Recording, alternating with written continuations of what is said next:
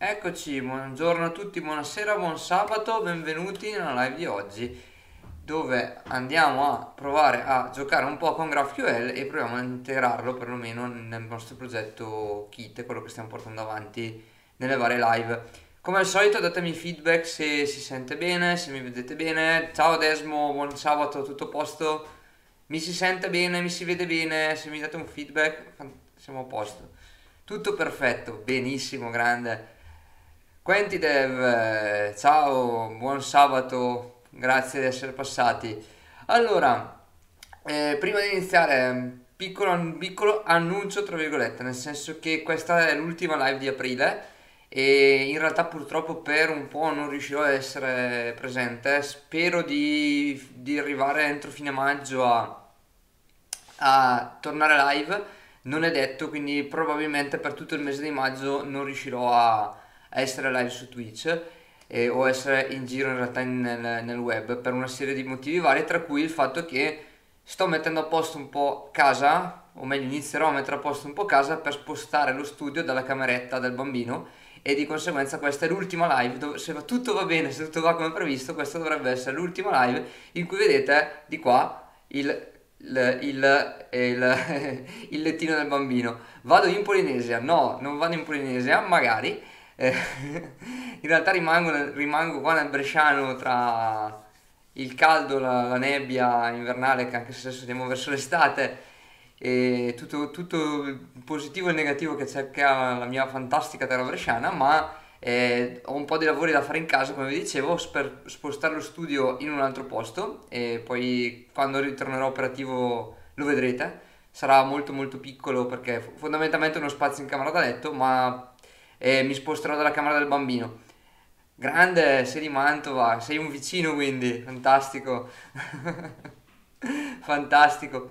E in realtà poi ci sono un'altra serie di impegni vari dal punto di vista sportivo che non mi permetteranno probabilmente di essere live. Per cui per un po' purtroppo non ci vedremo più. Però come al solito i link social li avete, sapete dove trovarmi, scrivetemi, sentiamoci se avete qualche dubbio o qualcosa, per cui a totale disposizione.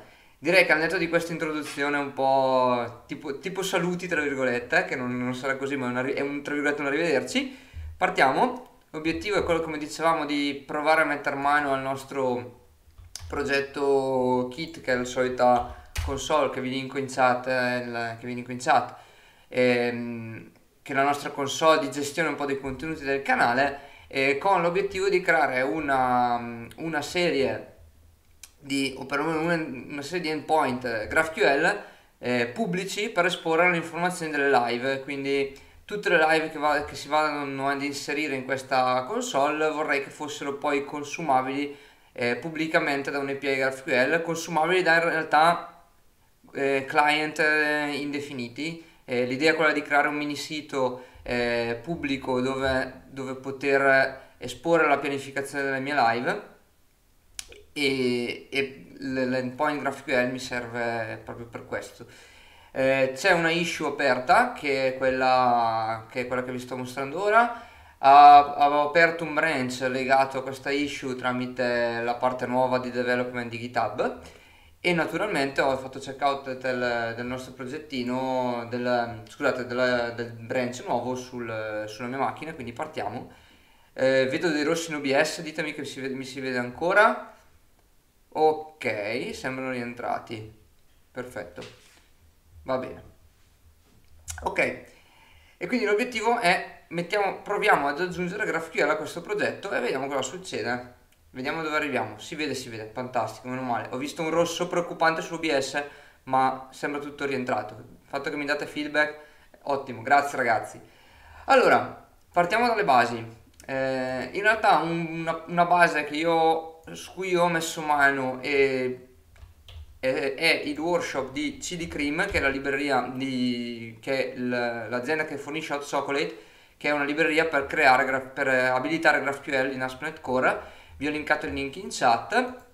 Da questo workshop io mi sono tirato fuori un mio repository dove ho implementato questo workshop nelle varie giornate di formazione e me li tengo come riferimento, ma naturalmente, come sempre, come quando si parte sempre con una nuova tecnologia, partiamo dalla documentazione, che è questa. Quindi vi spammo un po' di link in chat e sono quelli su cui andremo a girare un po' oggi.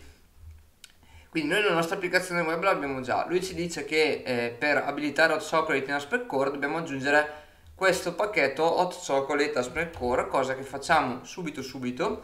Lo andiamo ad aggiungere direttamente al progetto web. Ci ho ragionato un po' se portare tutta questa parte di GraphQL fuori in una libreria, in una class library, che per isolare un po' di più. In realtà non sono molto convinto, quindi per il momento lo mettiamo direttamente nel progetto web. Hot Chocolate Aspect Core, anche perché non mi aspetto in realtà di avere troppe parti che verranno interessate. Mi aspetto che ci sia poche query. Qua si installa una serie di pacchetti, ok, diamogli tempo, va bene, perfetto, ok. E detto questo, poi lui ci dice vabbè, qua ci dice definisci i tuoi tipi, definisci la tua query e abilita GraphQL Server sull'applicazione Spring Core. Cosa che andiamo a fare subito e poi iniziamo a crearci le nostre query. Quindi nel nostro program CS noi abbiamo un extension method configure services che avevamo creato per mantenere un po' il flusso. Non mi convinceva a portare fuori tutta la parte di GraphQL in una class library. Mi sembra probabilmente un over-ingegnerizzare il tutto.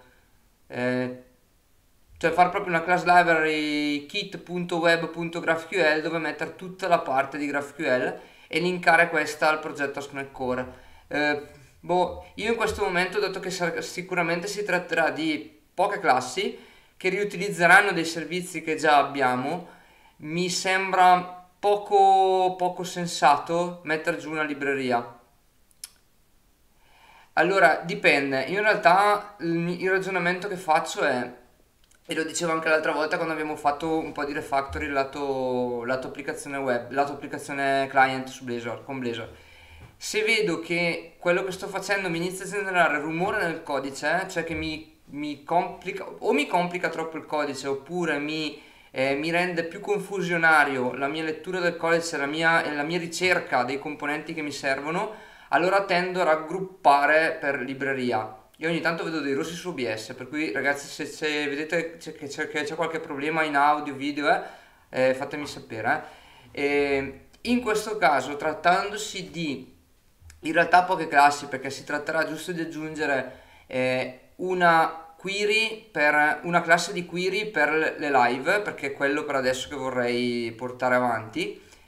E oltre a quello basta in realtà, perché vorrei riutilizzare il servizio di solo lettura, quindi la mia implementazione di iDatabase per recuperare l'elenco degli streamings con MyQueryable ed eventualmente mapparli su un oggetto apposta per GraphQL, anche se anche qua sono ancora un po' indeciso, poi vediamo, perché se si tratta di avere un 1 a 1 sull'oggetto di dominio, anche lì mi piacerebbe rimapparlo su un oggetto specifico per evitare di portarmi dietro i comportamenti che questo oggetto ha, cosa che non vorrei, perché si tratterebbe di oggetti in solo lettura e di conseguenza non vorrei esporre degli oggetti di dominio che hanno anche dei comportamenti. Però vediamo adesso. Intanto abbiamo aggiunto al progetto il template, il pacchetto, scusate, ce la posso fare di GraphQL, e a questo punto direi builder.services.add GraphQL server. Ok. Oltre a questo, sicuramente ci sarà da mappare esatto l'endpoint GraphQL, quindi questo map GraphQL che però va a livello di configure. Io qua quando avevo fatto l'aggiornamento .NET 6 una cosa che avevo fatto era di cercare di mantenere solo per copiare e incollare il codice, solo per una questione di comodità, la nomenclatura di configure services e configure, creandomi delle extension method a livello di web application builder e di web app, di web application, ma è solo una questione di comodità mia. E anche qua a questo punto map controllers, map hub, map fallback, qua potremmo fare un app.map.graphql. Eccoci qua. E quindi qua abbiamo un po' tutto. Proviamo a compilare, facciamo la prima compilazione e vediamo cosa succede. Vediamo se compila.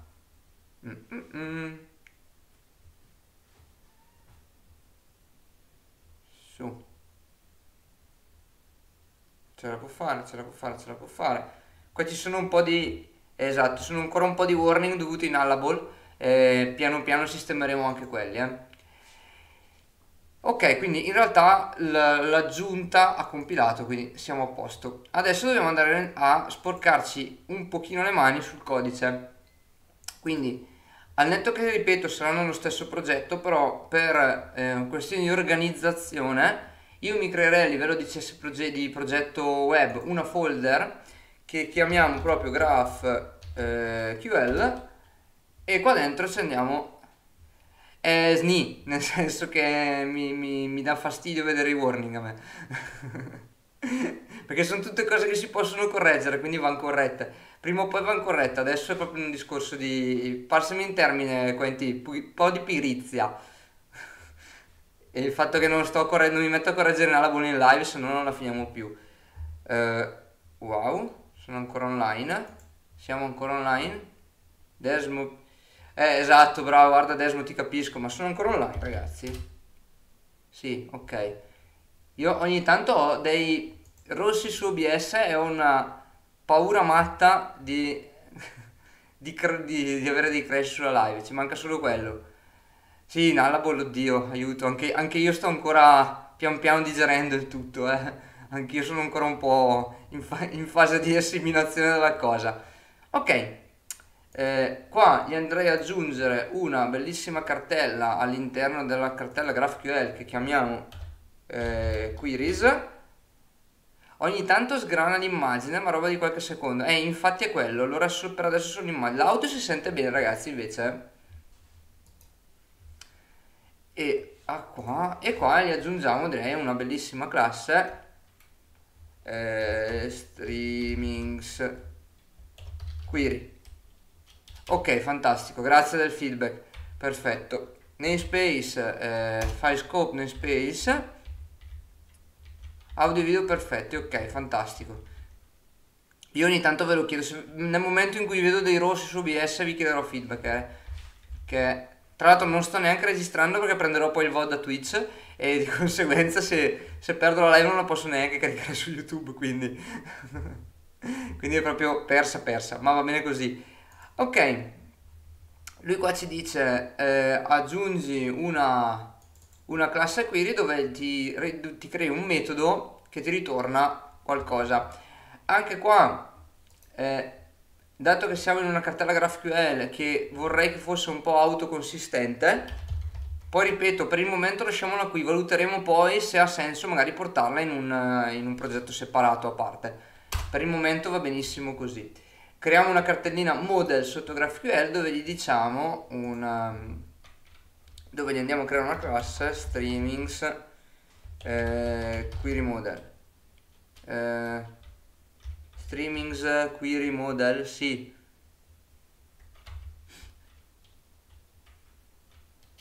Ok. No, scusate, namespace. Ah, perfetto.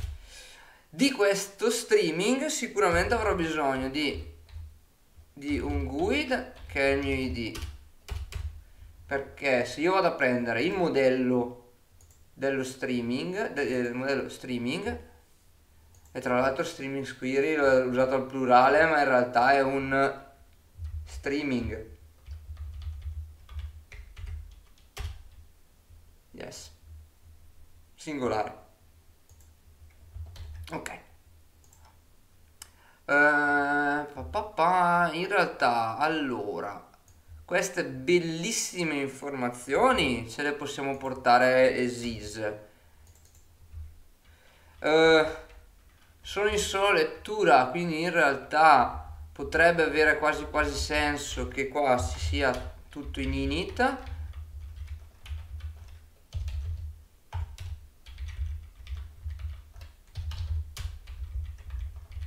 in modo tale che sia solo ed esclusivamente in creazione dell'oggetto sia possibile impostare i valori. Naturalmente qua ci sono in allable, quindi tag string.empty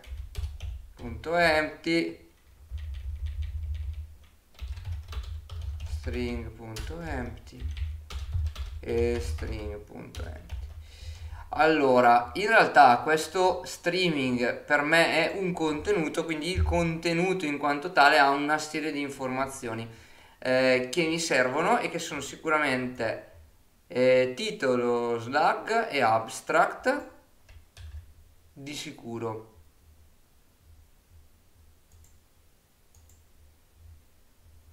Ok. Desmo appunto mi son perso l'appunto per cos'era. Ho visto che è scritto appunto in chat e mi sono perso il contesto. Ok. Ah, i warnings, ok, fantastico. Sì, sì, sono tutti dovuti in allable. Esattamente.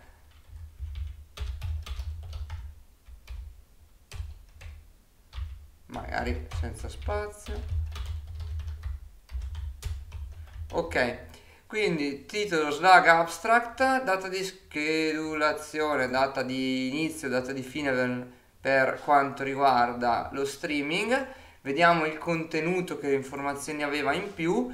Aveva tutta la parte di SEO, di SEO che è anche qua effettivamente tutta questa parte di SEO che in realtà per il momento l'avevo modellata come 3 informazioni, ma direi che ci sta che uno se la porti dietro e poi magari gli creiamo una classe apposta, un record apposta.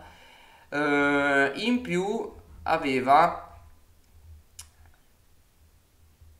esatto, la data di pubblicazione. Perché? Perché in realtà questo è un contenuto, io qua avendolo pensato in ottica un po' più generale, un contenuto poteva essere pubblicato o non pubblicato, poteva essere in draft, pubblicato, eccetera, eccetera, o unpublished, se non ricordo, ma non mi ricordo, unpublished, esatto. Quindi in realtà io questa per il momento non me la porto dietro, ma mi prendo queste informazioni, questa classe, e qua mi genero una classettina che chiamiamo SEO, SEO info, ok,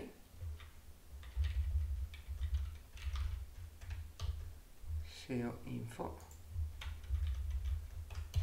perché tutte le informazioni della parte di SEO, per il momento titolo, descrizione, keyword bastano e avanzano, non le ho ancora abilitate a livello di interfaccia grafica per l'aggiunta, però intanto prevediamo di portarle string.empty,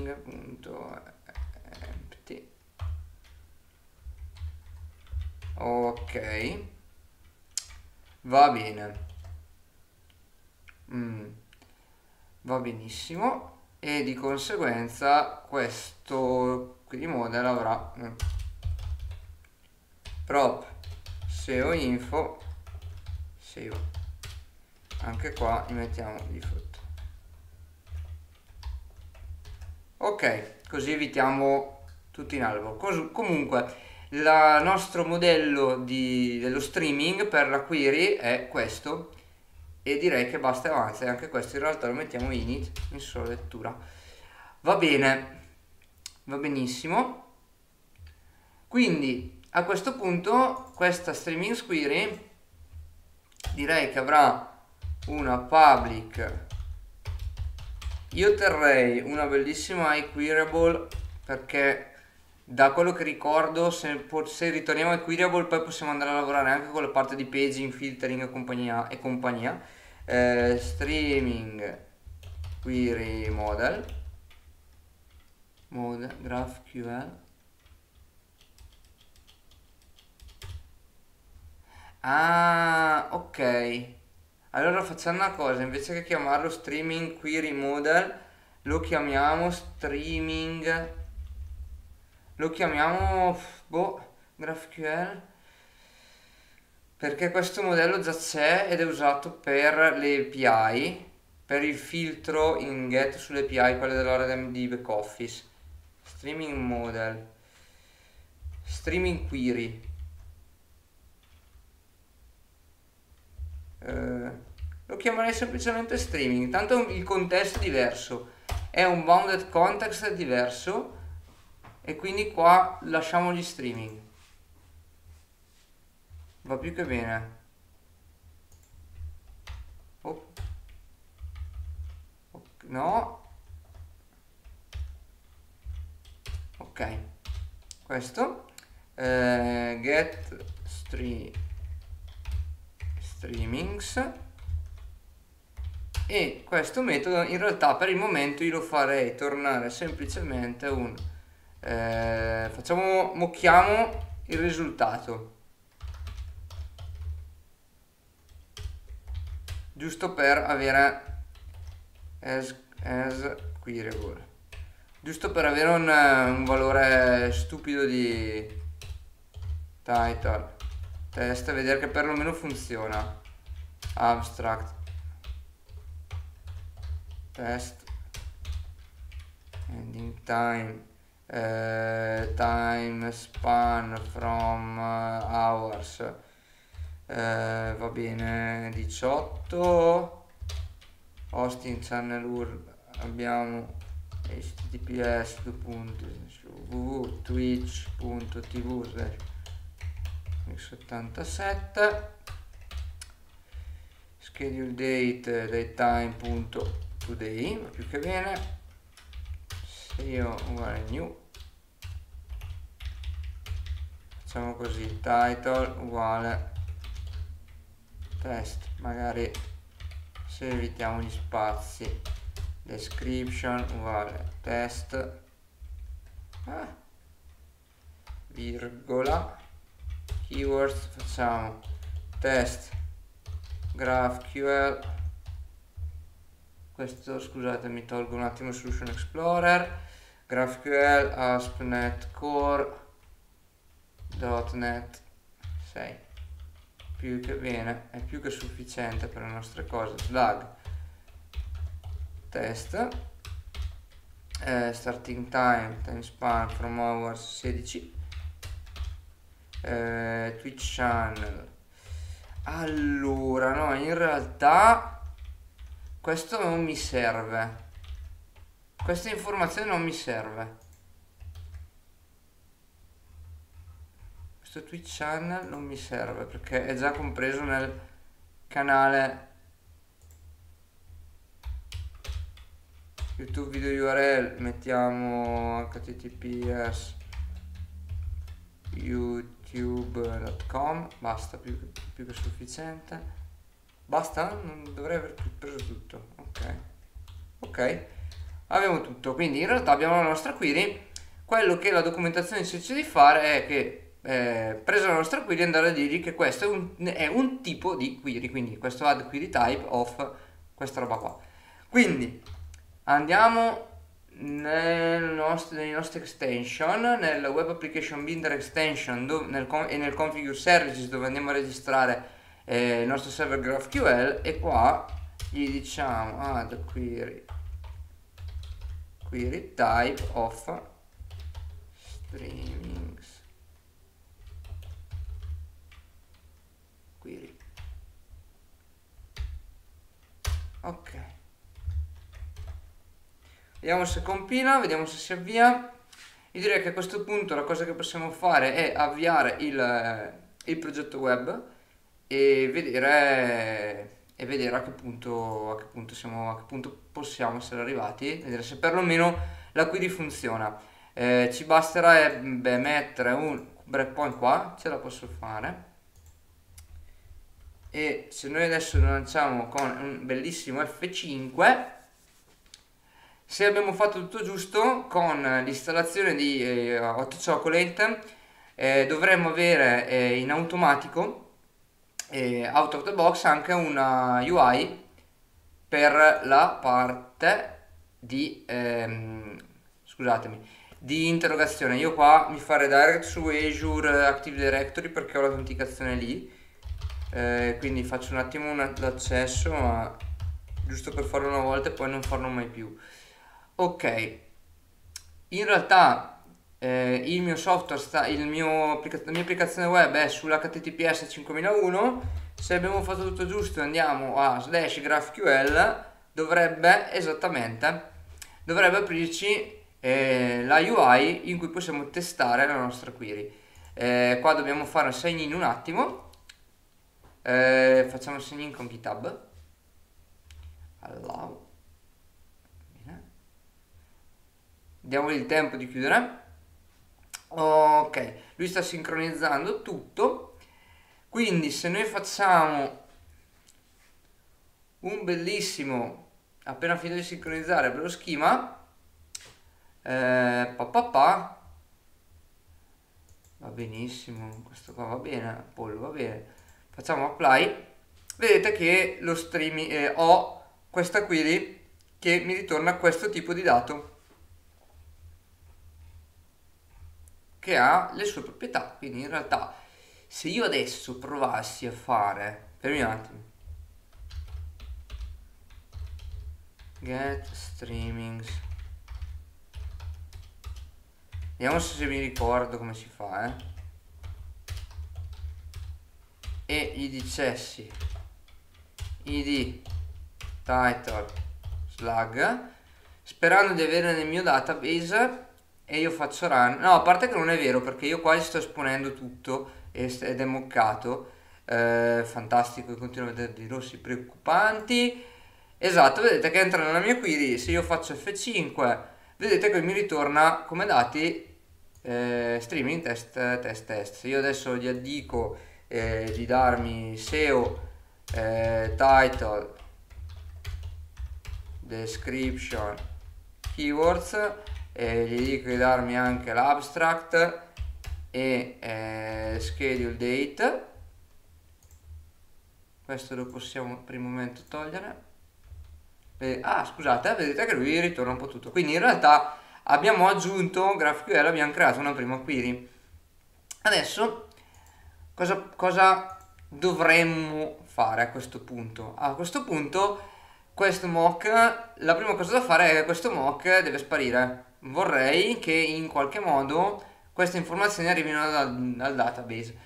Noi avevamo strutturato nel progetto di core di dominio, al netto dei modelli che vengono poi persistiti tramite Entity Framework Core, una nostra interfaccia ai database un po' per separare quello che è l'approccio di lettura dall'approccio dal componente, scusate, di lettura da quello di scrittura, una sorta di approccio, passatemi il termine, probabilmente un po' troppo esagerato in questo caso, ma l'approccio è quello di CQRS, quindi dividere i componenti che sanno solo leggere da quelli che sanno scrivere. Questo database questa interfaccia è implementata utilizzando poi Entity Framework Core, e quindi mi va a tornare una queryable in modo da mantenere il query plan, mantenere l'esecuzione e la materializzazione dei dati finché io non gli dico finché io non chiamo un toList o un asEnumerable sulle queryable, finché non dico che questa queryable deve diventare un enumerable. Ok, quindi in realtà cosa sarebbe bello fare? Sarebbe bello fare che il mio iDatabase sia iniettato nel metodo. E perché nel metodo? Perché se io vado a leggere la documentazione della dependency injection per quanto riguarda hot chocolate, lui dice che quando inizio con hot chocolate potresti essere potresti essere esportato e iniettare le dipendenze nei tuoi tipi GraphQL nel costruttore, come siamo abituati a fare. Qua mi dice dovresti evitarlo perché? Perché type definition di GraphQL sono singleton, quindi vuol dire che questa classe qua è fondamentalmente creata una volta soltanto e quindi questa istanza sarà sempre la stessa se io la porto nel costruttore. e di conseguenza le mie dipendenze in data saranno proprio un singleton. L'accesso a questa dipendenza potrebbe non essere sincronizzato da hotChocolate durante l'esecuzione. Questo cosa vuol dire? Che in realtà questa dipendenza potrebbe non essere gestita direttamente da hotChocolate ed è fondamentalmente quello che succede a noi. Perché questa registrazione, questa interfaccia ai database è registrata a livello di web app ASP.NET Core nel motore di dependency injection come scoped direttamente utilizzando l'I Service Collection. E come scope in questo modo io sono sicuro che l'istanza per ogni richiesta è diversa e di conseguenza anche l'istanza del DB context, essendo scoped questa per definizione della DB context, è sempre diversa ad ogni richiesta che faccio. Quindi lui ci dice: guarda che puoi usare, faccio spoiler, l'attributo service, e come siamo abituati in ASP.NET Core a livello di metodo a utilizzare l'attributo from service, qua abbiamo l'attributo service che ci permette di dire: guarda che questo argomento del tuo metodo devi recuperarlo dal motore di dependency injection, devi risolverlo tramite il motore di dependency injection. Adesso poi andiamo a fare un attimino di ragionate, perché register services, ok, I want to specify an attribute to inject a service can become quite tedious. Ok, lui ci dice che in realtà potremmo anche andare a registrarlo con un metodo per evitare di dover specificare l'attributo service. Dipende, in questo caso non vedo la grossa utilità di avere service qua, anzi probabilmente è un po' più chiaro, quindi io lo lascerei. Quello che vorrei capire è: ok, per default, ah no, beh, in realtà il nostro service è già scoped, quindi lui ci dice per default i servizi registrati come scoped sono scoped sulla richiesta corrente. Se hai bisogno di risolvere i servizi per un particolare resolver utilizzando uno scope dedicato, puoi utilizzare questo middleware use service scoped. Io direi che facciamo qualche prova e poi guardiamo la documentazione di Entity Framework Core, perché sarà questo il punto focale. Va bene. Quindi in realtà adesso se io qua gli dico return database.stream, scusate, database minuscolo .streamings io direi che per default te li ordino s goes to tra l'altro ordered by schedule. Avevo fatto questa extension method che me li ordinava in base alla pianificazione, quindi data e ora di pianificazione, poi al di là dell'implementazione, però è abbastanza relativa. Ok, punto select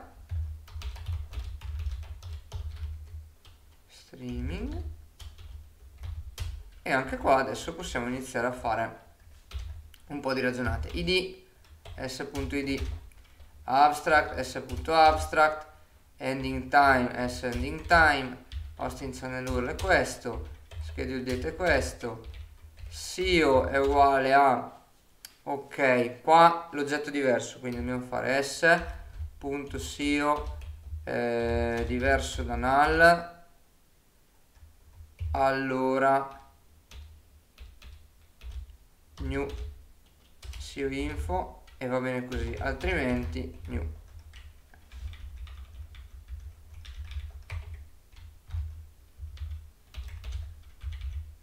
Title uguale s.seo.title, description uguale s.seo.description, s.seo.keywords. ok, questo perché purtroppo l'oggetto lato dominio è nullable e di conseguenza potrei non averlo, e se non l'ho, dato che questo non è nullable, io devo tornare ritorniamo un new va più che bene, oppure un default. facciamo un default. Ok, vediamo se, non ricordo se con l'entity framework è fattibile questa cosa, ma lo vediamo subito. Snag starting time, se starting time lasciamo fare a Visual Studio finché Visual Studio ce lo permette.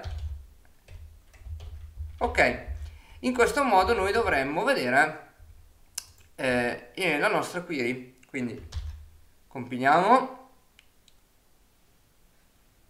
Proverei in realtà a lanciarlo non in debug e vediamo cosa succede. Vediamo che verso fa. Chiudiamo questa. CTRL F5. Facciamo un bellissimo CTRL F5. Lui in realtà farà la login. Esatto, perfetto. Noi qua andiamo sotto GraphQL. Ok. Teniamoci aperta. Facciamo così.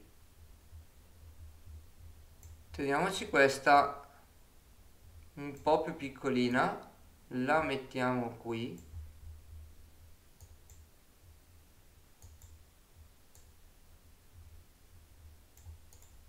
e mi tengo questa di qua, così poi vediamo la query. Ok, proviamo a lanciare la stessa query di prima. Cannot return null. The entity type CO data is an option dependent using. Ok, qua c'è un problema. For non labor field, fantastico. Ok. Quindi direi che questo default gli diciamo che non va bene.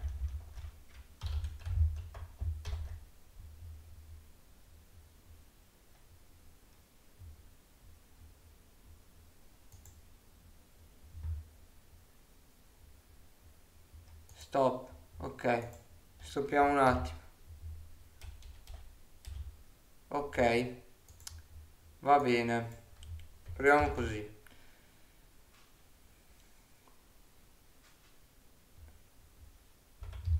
CTRL F5.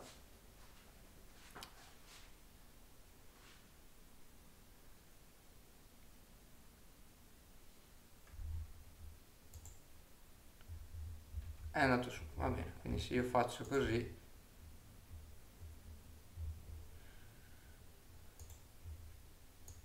questo lo mettiamo di qua, vediamo un attimo, diamogli il tempo di aggiornare lo schema, anche se non abbiamo fatto modifiche, però. Ok, vedete che già ho qualcosa. Ho qualcosa perché ho la parte di SEO che è vuota, ho la parte di... ho il mio ID, ingrandisco, ho il mio titolo, ho il mio slug, vedete che ho un po' quello che abbiamo fatto l'altra volta. Tra l'altro l'abstract è in...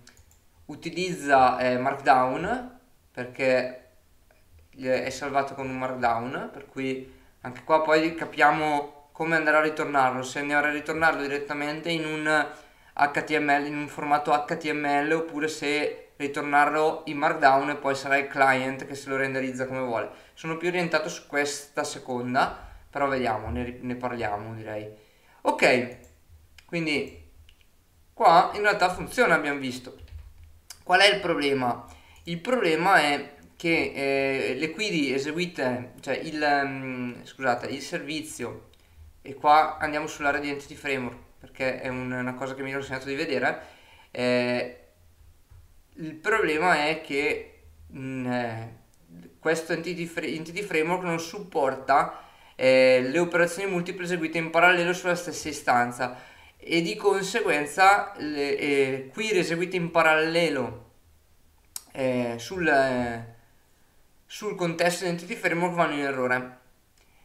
Quello che ci suggerisce in realtà il workshop, se noi guardiamo un workshop di GraphQL, è quello di andare a registrare, vi faccio vedere dall'esempio, il DB context utilizzando questo add pulled DB context factory. Questo cosa cambia? Cambia che in realtà non dobbiamo più iniettare il DB context. Se vado a leggere nella documentazione, vedete, lui mi dice resolver injection of DB context. Utilizzando il pulled, in realtà, se io vado a guardare la documentazione, lui dice che we retrieve for...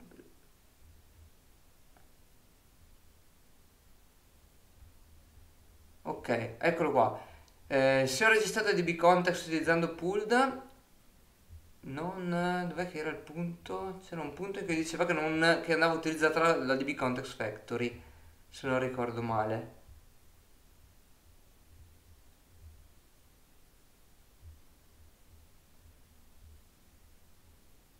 Allora, for example, ah ok, eccolo qua. Se dovessimo registrarlo come pool, cosa succede?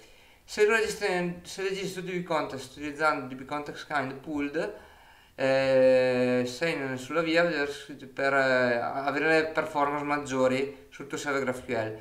Però purtroppo questo cambia anche il modo in cui tu utilizzi il DB context. Va bene, per esempio, dobbiamo muovere tutte le configurazioni dall'onConfiguring method into the configuration action on the add pool DB context factory call. Ecco, io questo vorrei evitarlo. Io questo davvero lo vorrei evitare. Esatto, when created services they now need to inject the DB context factory. Ok, quindi questo in realtà è il nostro caso. Non possiamo più accedere direttamente al DB context perché noi passiamo da un servizio, ma dobbiamo andare ad utilizzare la DB context factory. Vediamo gli altri tipi che ci dà il register DB context. Ok, per semplificare l'injection del DB context abbiamo introdotto un metodo chiamato register DB context. Similar, vediamo un attimo, scusate. Ah no, ok. To ensure that resolve the data in scope. Ah no, questo qua, service kind synchronize. Cerchiamo anche di capire che cos'è questo service kind synchronize. Per default la maggior parte dei risolver sono eseguiti in parallelo. Il tuo servizio non può supportare questo. Ah ok, no, fermi, questo fa in modo che il resolver vada, non giri in parallelo ma giri in modo seriale.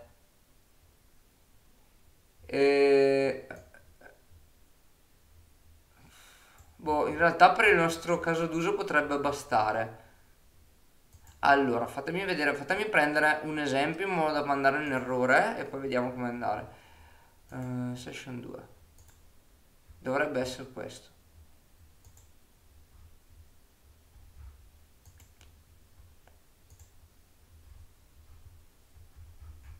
Scusatemi, stavo cercando un attimo.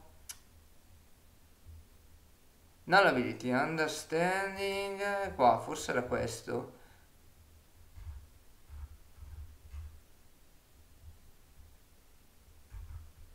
Ok, esatto, qua diceva prova a far girare questa query e andrà in errore. Va bene, proviamo a fare questa query in parallelo, quindi un set piccolo di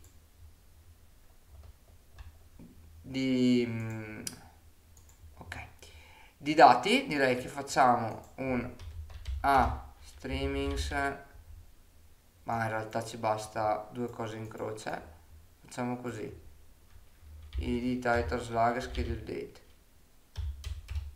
b streamings, stessa cosa, e vediamo cosa succede. Se va in errore, allora sappiamo che dobbiamo agire. Unexpected execution error. Se io apro qua, esatto. A second operation was started not this context instance. Perfetto. Quindi cosa facciamo adesso? Io direi che a questo punto questa la stoppiamo e proviamo a giocare un po' con i vari tipi. Quindi se io questo gli dico service kind.synchronized, cosa succede? Quindi qua il resolver gira in modo seriale e di conseguenza finché non ha risolto un tipo di stanza non dovrebbe crearmi questo problema. Vediamo un attimo. CTRL F5. Perfetto.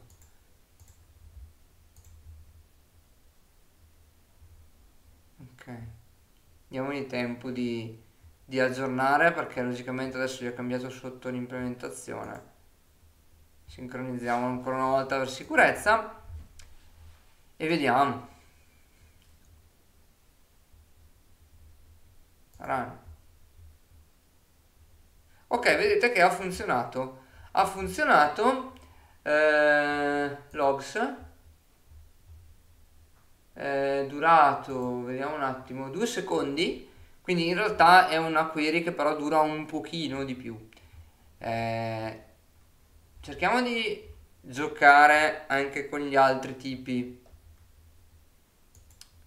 Quindi ho load un file save, vediamo se funziona.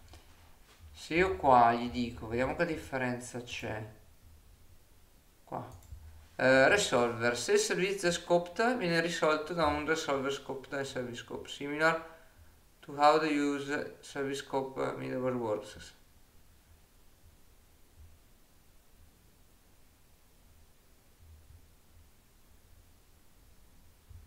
Boh, questo non l'ho capito, ma proviamolo, dai. Diciamo che qua diventa resolver.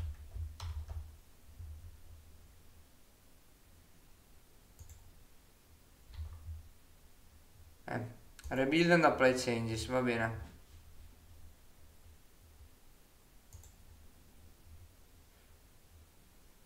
Ok.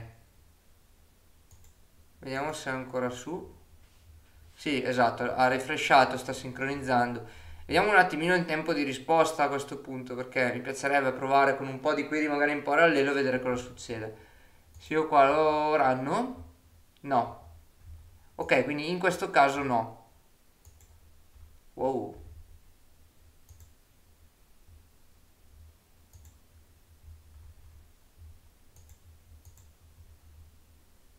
Buonasera, ciao mocap, figlio di Microsoft. Esagerato. Tutto bene mocap?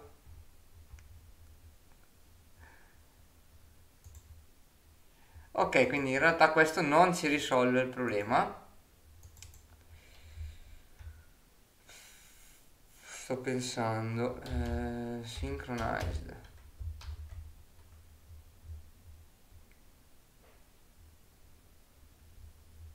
Rebuild. Qua rebuilda.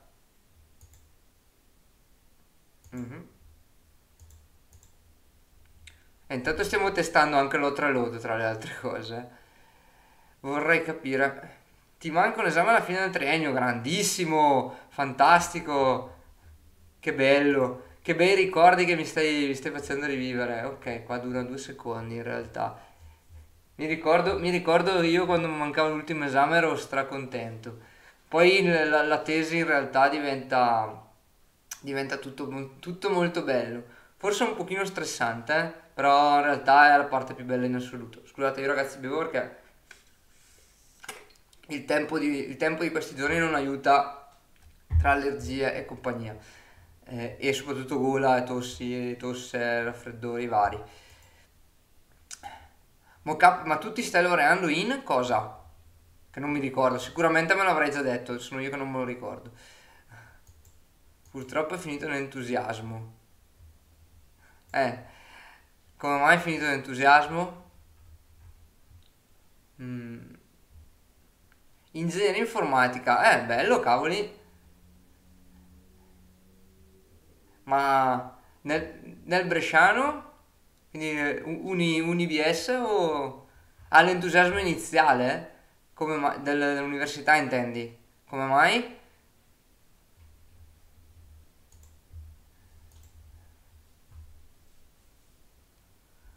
Allora, proviamo una cosa. Ah, un'università telematica. Ok, ho capito. Ok.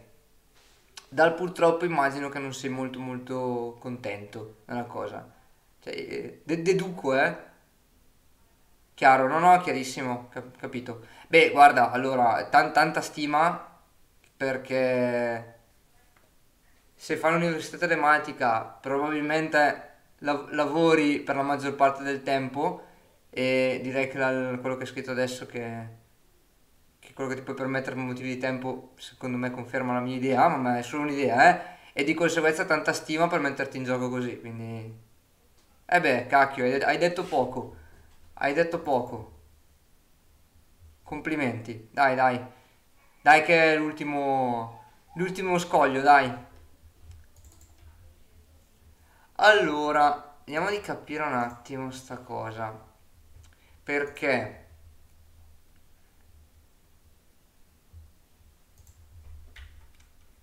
allora, in realtà potrei anche... Fatemi fare una prova, io stoppo un attimo, perché qui lo vorrei stoppare. Lo vorrei un attimo stoppare. Ho fatto danno, mi sa. Mi sa che ho fatto danno. Ok, cosa dice? Sì, ok, va bene, no niente, cercava di fare restart. L'ultimo colpo di reni, qua cosa sto facendo? Sto cercando di aggiungere GraphQL al progettino KITT per iniziare a esporre una serie di API pubbliche per avere l'elenco della pianificazione delle live come API che poi verranno consumate da un client pubblico che probabilmente sarà un sitarello statico e sto pensando a provare Next.js come tecnologia in futuro e quindi volevo giochicchiare un pochino con GraphQL, capire se avevo capito il workshop di Hot Chocolate che ho fatto un po' poco tempo fa, sfruttando le ore di formazione che ho a disposizione in azienda. Poi add pulled,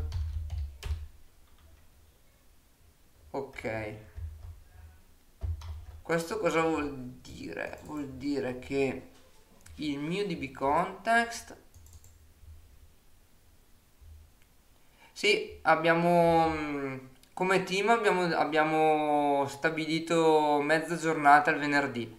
Il venerdì pomeriggio di solito è dedicato alla formazione individuale, di solito.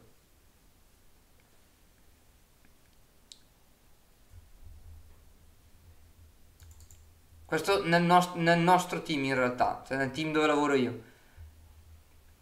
Non so l'altro team che lavora sull'altro prodotto, non te lo so dire, però il team di prodotto dove lavoro io il nostro team leader ha deciso di dedicare il venerdì pomeriggio alla formazione individuale. Quindi chi vuole venerdì pomeriggio si può prendere 4 ore per fare formazione.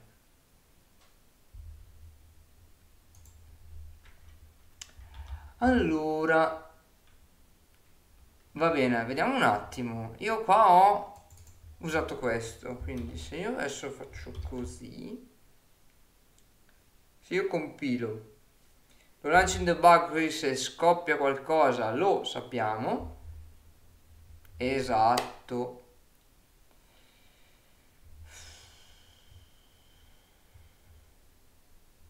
Unable to resolve, esatto. È già qui. Esatto, che era l'errore che dicevo prima, quindi se io metto questo add pulled db context factory, in realtà il mio db context che è iniettato all'interno di vari servizi deve essere risolto tramite deve essere iniettata l'IDB context factory e non il db context. Sto pensando. Sto pensando. Come si chiama l'azienda, se puoi dirlo? La mia azienda si chiama Abletech SRL. Ciao Scaman, buonasera. Anzi, Mockup, se sei in cerca qualcosa, sentiamoci in privato. Se hai bisogno di qualcosa, sentiamoci in privato.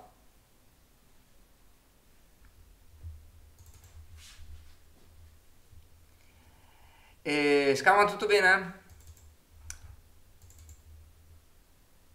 Anzi, Scaman, guarda, capiti proprio a proposito, guarda che bello, fantastico.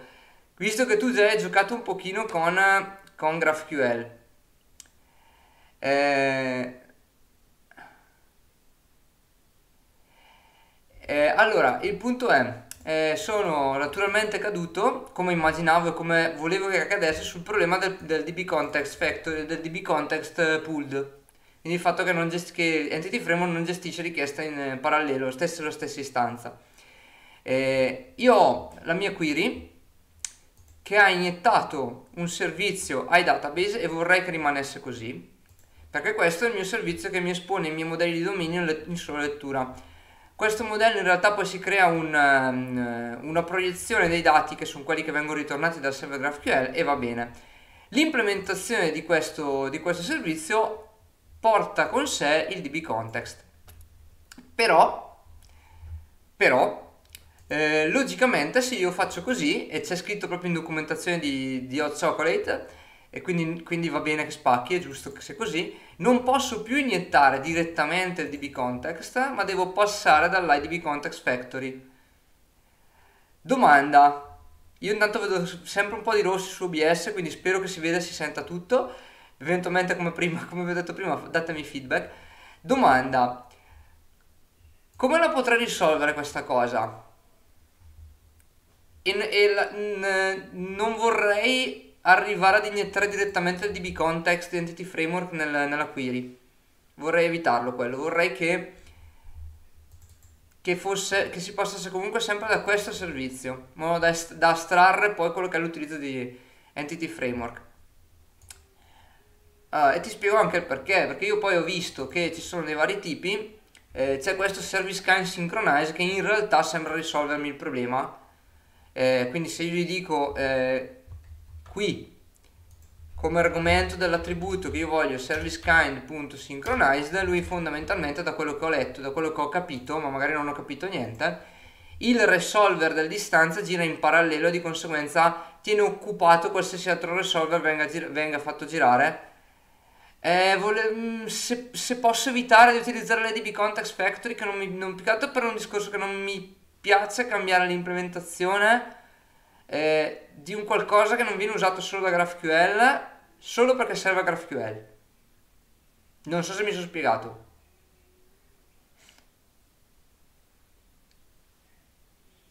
Però potrebbe aver senso passare dall'IDB Context Factory.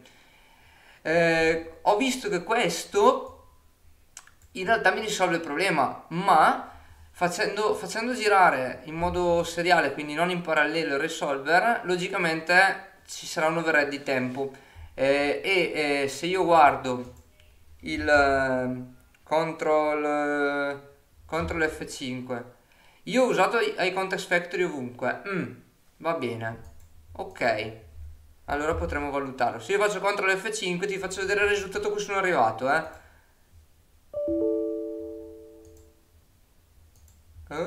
What? Scusate. Ok, CTRL F5, ce la possiamo fare.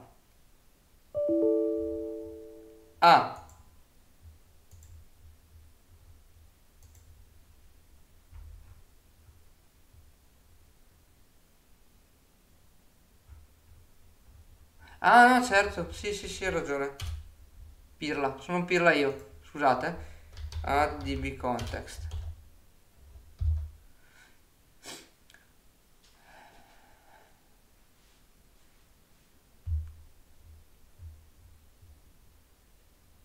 Ok, qua sono qui, questo lo posso refreshare e vedi che io ho le mie due query in parallelo e così girano, però ci mette 2 secondi questa query a girare.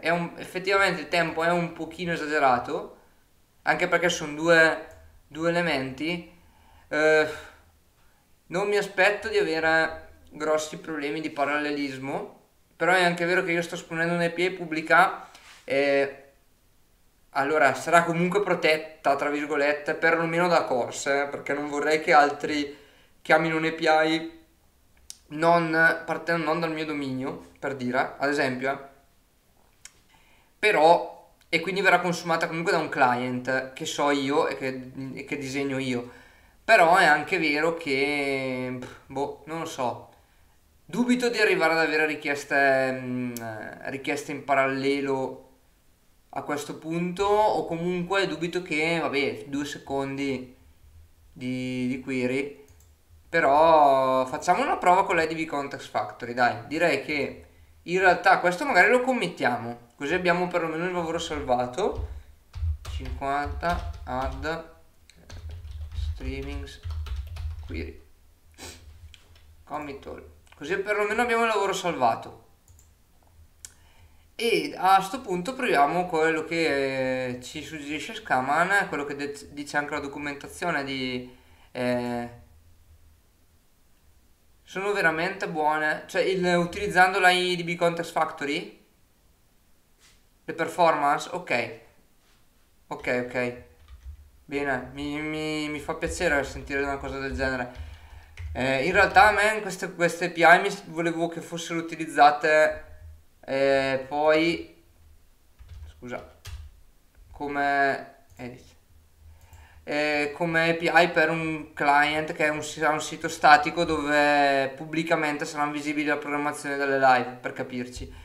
Per cui, ripeto, non mi aspetto un grosso impatto sul discorso performance, non mi aspetto che le performance abbiano un riscontro significativo, siano un requisito eccessivo. Se anche le API rispondono un po' lenta, in realtà volevo provare a utilizzare Next.js come client, come tecnologia per il client, utilizzando, e potrei dire una cavolata perché sto ancora studiando, mi sono guardato un talk del Web Day dove se ne parlava, l'incremental site rendering, se non ricordo male, sì, eh, e tutto su Vercel, perché ho visto che in realtà mi convince parecchio l'utilizzo di Vercel. Non sono sicuro che Azure Static Web App abbia tutto il supporto a quello che ha anche Vercel lato Next, e quindi probabilmente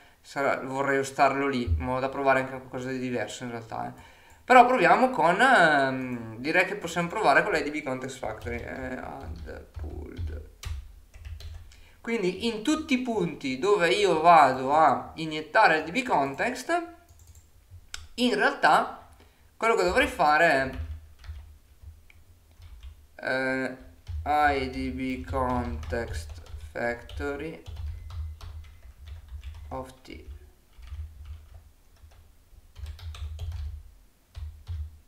E però in realtà io qua potrei tranquillamente,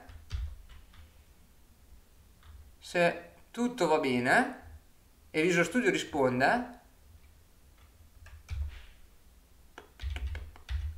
facciamo un null check qua, ma questo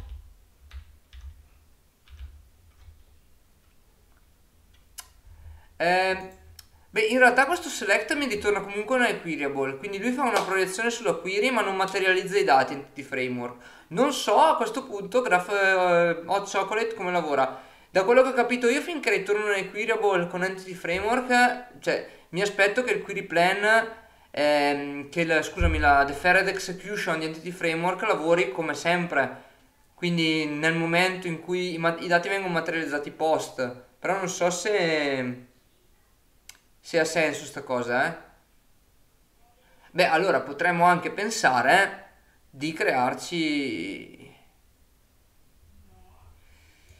Sì, ho capito cosa dici tu. Cioè tu dici esponi l'oggetto di dominio as is, tabelle pulite, e ho usato anche le view lato DB. Potrebbe essere un'idea fare una view a questo punto.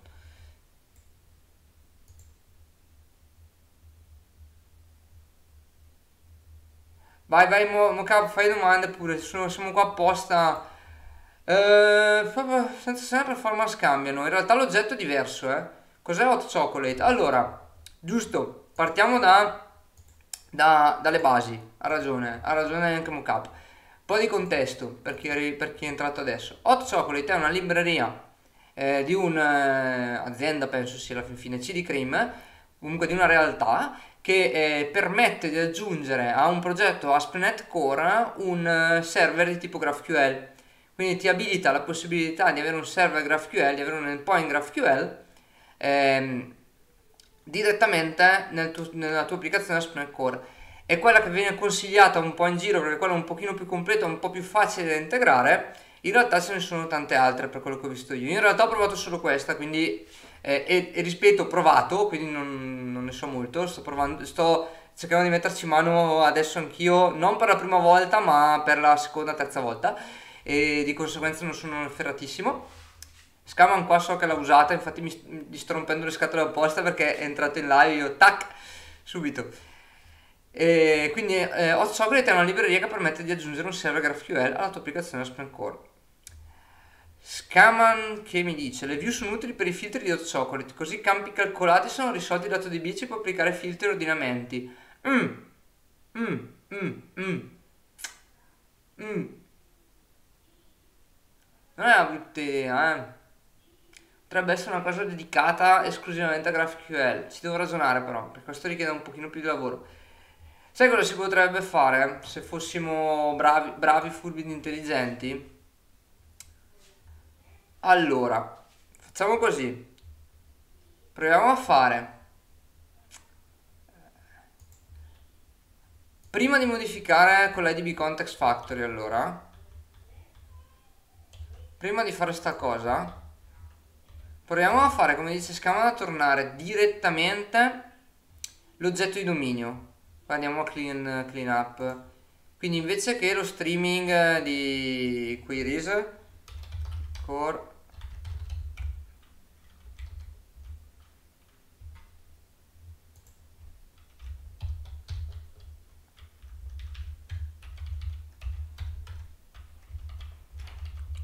ok. Sì, infatti non userei Entity Framework in quel caso. Probabilmente non userei Entity Framework in quel caso, sai?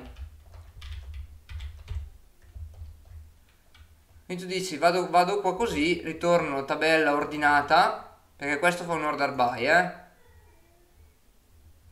Ti direi che potremmo fare una prova, però dovrete avere un attimo di pazienza.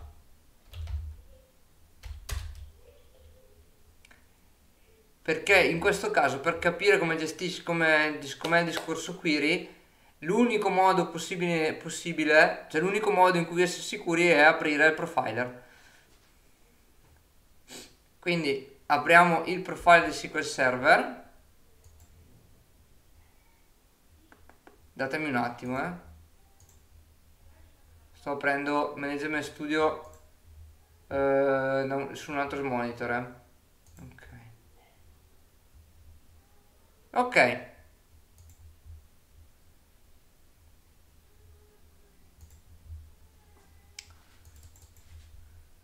Direi che facciamo un GraphQL demo. Qui su questo se non lo conoscete, ma spero che lo conosciate, è il profiler di SQL Server.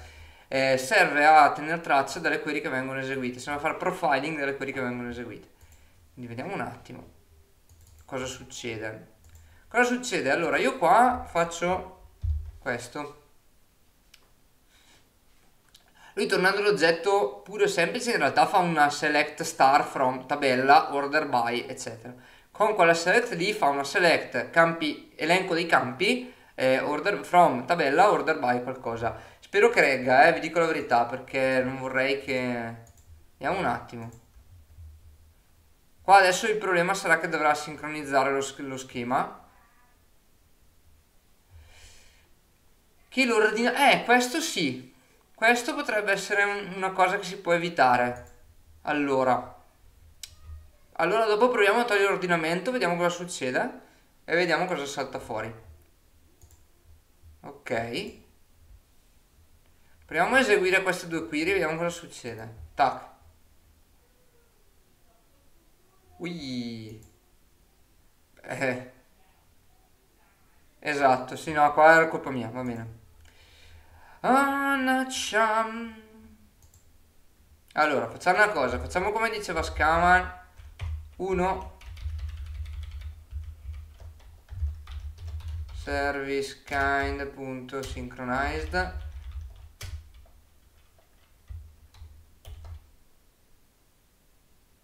Ok, ripeto ragazzi, per me è un mondo un po' nuovo, per cui sto facendo un po' di prove. L'idea di oggi era proprio quella di fare un paio d'ore di live coding e mettere in piedi sta cosa.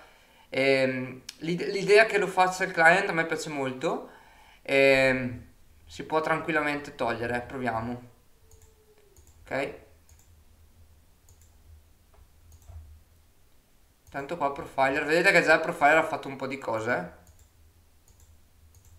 Io direi che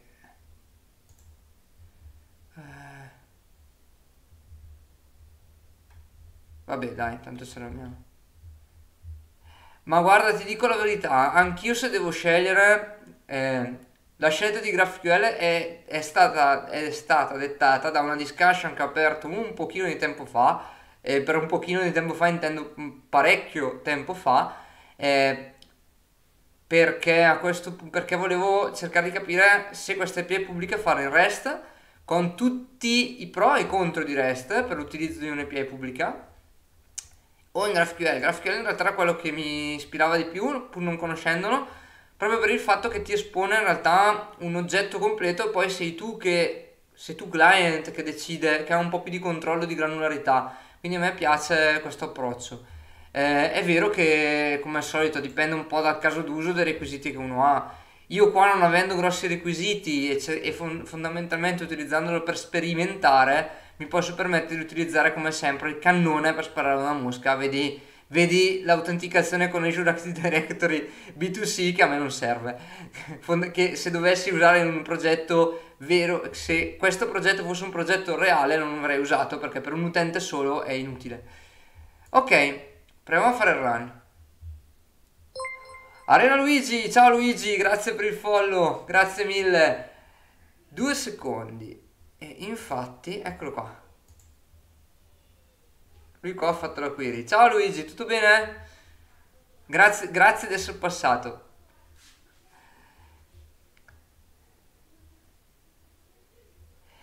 Sì, però io non vorrei esporre direttamente il DB Scaman, hai capito? Sì, tranquillo, tranquillo, qua è molto molto tranquillo Luigi, oggi stiamo proprio facendo un po' di live coding, molto molto tranquillo. Ok, però qua in realtà lui, sì, qua ha fatto la join perché io in realtà sono su 2 tabelle, sono su contenuti e streaming, sto utilizzando un approccio con l'inheritance in Entity Framework. Eh, Bah, in realtà performance nì, nel senso sono sempre le stesse. Fammi vedere solo una cosa a questo punto. A questo punto io torno un attimo indietro. Facciamo che torniamo un attimo indietro.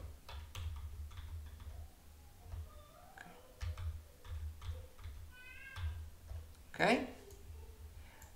Io ripeto, io vorrei evitare di esporre il DB perché queste sono API e quindi l'oggetto esposto mi piace poco che sia l'oggetto di dominio, soprattutto perché questo oggetto di dominio ha dei comportamenti e in realtà a me i comportamenti, essendo API che sono in sola lettura, non mi servono assolutamente in questo caso.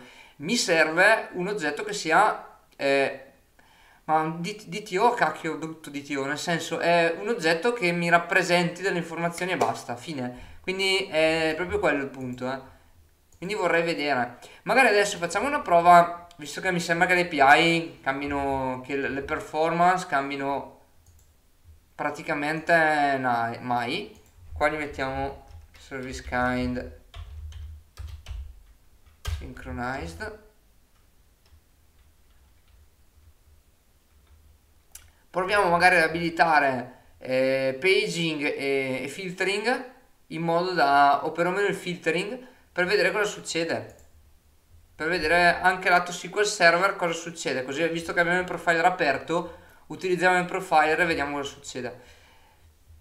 Perché io mi aspetto che, e sono onesto, che dato che sto utilizzando Entity Framework, dato che questo non è queryable, dato che questa select mi sta facendo una projection dei dati ed è comunque un queryable, finché io non faccio effettivamente perdonatemi, ce la posso fare, un casta enumerable dell'oggetto, Entity Framework lavora sempre con deferred execution, quindi si crea la query per poi eseguirla solo nel momento in cui viene fatta il cast su enumerable, quindi faccio il toList, il tuo array, as enumerable, eccetera, eccetera, eccetera.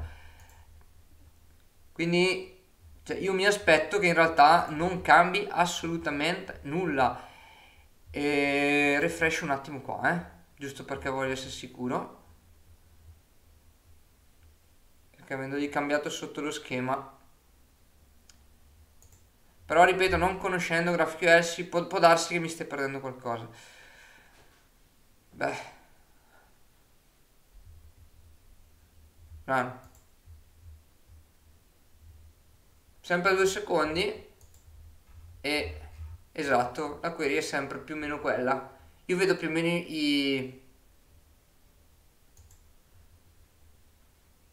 CPU 15. Esatto, 341. Sono sempre quelli, Sono più o meno sempre quelli i numeri, Quindi... Bah, adesso è minuscolo. Adesso è minuscolo il database. E lo sto provando anche in locale, tra l'altro, quindi è relativo. È per quello che secondo me, boh, potrei anche accettare il fatto che ci metta 2 secondi, anche perché non mi aspetto una query in parallelo, una roba del genere. Però è anche giusto analizzare tutti i casi d'uso per capire in quale direzione andare, perché, why not? Siamo qua apposta per provare. Se non lo facciamo adesso non lo facciamo più.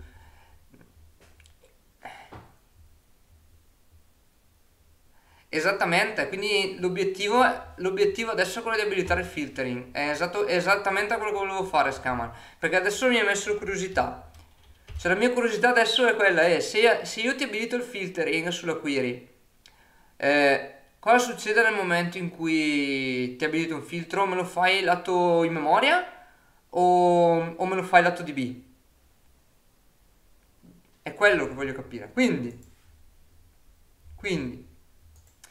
come si fa a abilitare il filtering? Si può utilizzare, se non ricordo male, use filtering, non mi ricordo, aspetta.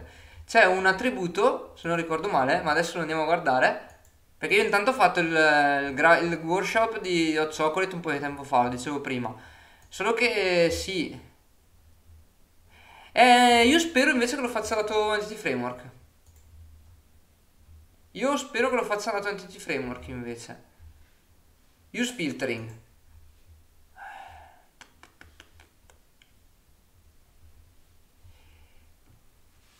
Session filter input type. Vediamo un attimo. Ah, ok, sì, certo, qua dovevo fare. Cominciamo a fare un use filtering. Perché? C'è un pacchetto da installare? Vediamo subito. Vediamo se c'è un pacchetto da installare che non mi ricordo. Hot chocolate.data. Scusate, veramente è questo allora. Ok. Facciamo che installiamo. Allora, per abilitare filtering, paging e compagnia cantando, e lo vediamo da qui. Eccolo qua. No, scusatemi, l'altro. No, questo, filtering. Allora, ok. Per abilitare il filtering, se non ricordo male, c'è da dargli c'è da dargli... Mi sto perdendo un pezzo. Mi ricordo che diceva il pacchetto da installare, ma dovrebbe essere quello chocolate data. Schema design, middleware, filter capabilities. Secondo me è quello, però. Vabbè. Allora va installato e proviamo a installarlo. Questo.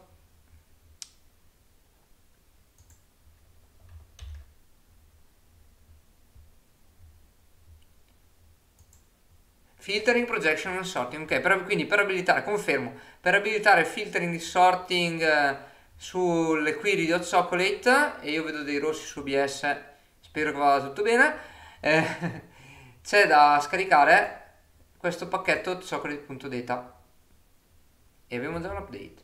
Ho già un update di pacchetto, non viene da fare.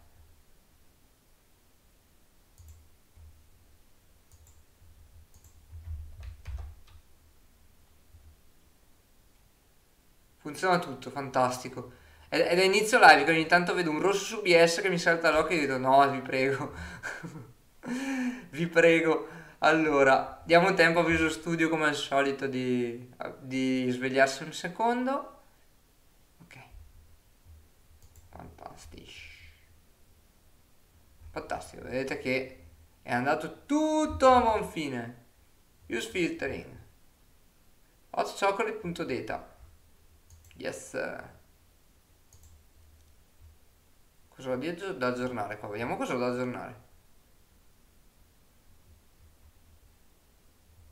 Può darsi, guarda che se Identity Web, vabbè, dopo lo aggiorniamo. Può darsi, perché... Come fai ad usare Visual Studio? Abitudine. E il 22 già è meglio del 19. Meglio, dipende in realtà, non è vero. Ma dipende cosa devi fare, cioè se hai bisogno di un IDE. Sai che io ultimamente al lavoro sto usando Rider su solution un po' più vecchiotte, perché noi abbiamo una codebase Rider, se cerchi un IDE Rider, quello che si diceva a Luigi sul gruppo Telegram di Blazor De Vita. Rider è una valida alternativa secondo me. Altrimenti, boh, Visual Studio Code, esatto. Però Visual Studio Code non è un IDE, è un editor avanzato. Dipende se quello che ti offre Visual Studio Code, sì esatto, ma poi lì devi essere un po' masochista se vuoi usare Vim, poi per carità, se ti piace. Ah già, è vero Luigi, è vero che tu hai vinto Licenza Rider sul meetup, è vero, è vero. No, Rider, mamma mia, è più che sufficiente. Io lo sto usando Rider in realtà al lavoro. Mi sto adeguando più o meno un po' ai vari colleghi che lo usano, soprattutto su Codebase un po' più legacy, perché noi abbiamo un prodotto molto molto grosso che però è ancora in Net Framework 4.5 è strutturato su Visual Studio 22. Io ho problemi a far girare i test, ma perché stiamo utilizzando una versione di Unity un po' vecchia e di conseguenza non abbiamo il pacchetto Nugget. Dovremmo aggiornare un pochino, ma è relativo. Sto usando Rider e devo dirti la verità, al netto di fare un po' fatica a orientarmi, perché sono abituato a Visual Studio, ma è solo questione di abitudine, però lato scrittura di codice in quanto scrittura è fatto molto bene secondo me. Poi lato tooling, c'è lato test explorer e compagnia. eh, ecco, io esatto non l'ho provato ad utilizzare con Docker, dico la verità. Questo che dice Scaman, che ad esempio lo sviluppo utilizzando Docker, devo ammettere che io non l'ho provato Rider, quindi non ti so dire. Cosa ti dà in più Visual Studio rispetto a VS Code? Sono due prodotti totalmente diversi.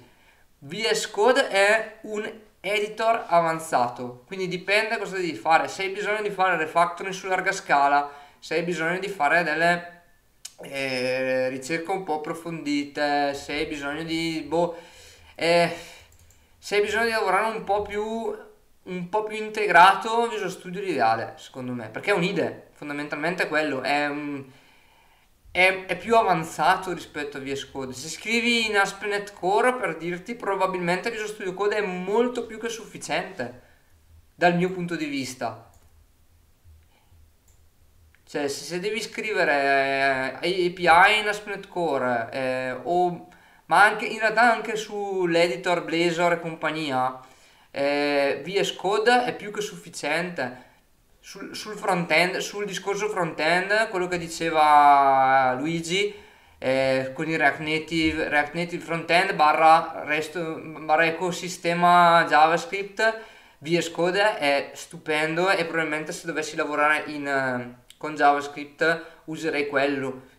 Da noi i front-ender usano praticamente solo Visual Studio Code, praticamente tutto Visual Studio Code.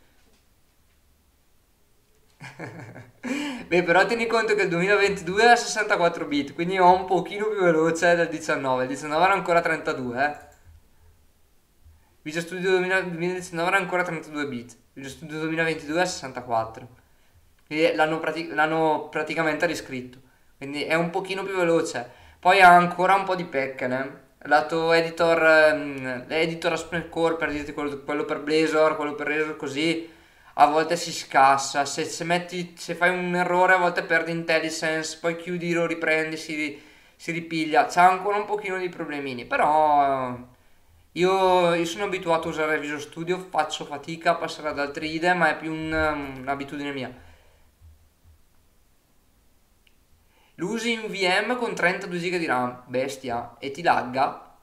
Fai conto che il PC su cui lo sto usando adesso ha 16 GB di RAM e ho OBS attaccato, ho il SQL Server Profiler, Visual Studio, due istanze di Chrome e ho la CPU, la RAM è 10 GB occupata, la CPU in realtà è 8% ed è OBS che la sto occupando l'8%. Quindi non ho molto di... No, scusa, sulle CPU 14 di cui 10%, 22 di cui 10 OBS. Quindi non mi sta occupando molto. Ogni tanto vedi cose che flickera, bestia, mamma mia, aiuto. Non mi è mai capitato, ti dico la verità. Magari alla VM, magari sulla VM c'è qualcosa, non lo so, non ho mai usato, devo dire la verità, il 22 su una VM. Quindi, boh, magari la configurazione della VM, sparo a caso, potrebbe non essere quella. Prendetela con le pinze. Vabbè, direi proviamo a usare il filtering, dai. Intanto. Perché la discriminante potrebbe essere quella. Non lo so, dipende un po' dalla VM, secondo me. Io cerco di non sviluppare in VM, però... Ma solo perché ho Windows, se dovessi avere, che ne so, il Mac e dovessi sviluppare su Windows, probabilmente a quel punto userei anch'io un Parallels o una roba del genere, una VM o qualcosa del genere. Bene. No default filter convention. Call filter on default schema builder. Ah, va bene. Colpa mia. Ok, quindi non basta dire di usare il filtering alla query, ma quando andiamo a generare, ad aggiungere GraphQL, dobbiamo andare a dirgli add filtering. Bene. Giusto. Se non ricordo male, adesso vado a vedere anche come avevo fatto qua, perché magari add filtering. Angelo, grazie per il follow. Ciao Angelo. Buon sabato, tutto bene?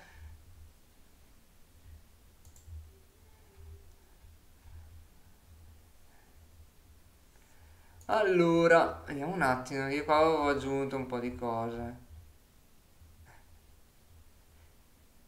Ho bisogno di dire proprio tutto. Bisogna configurarlo. Si deve dare mai nulla per scontato. Quindi, per abilitare il filtering, ricordatevi di chiamare add filtering sull'istanza di questo add request executor builder, si chiama. Quindi, riproviamo, CTRL F5. Io qua vorrei anche fare un po' di pulizia sul profiler,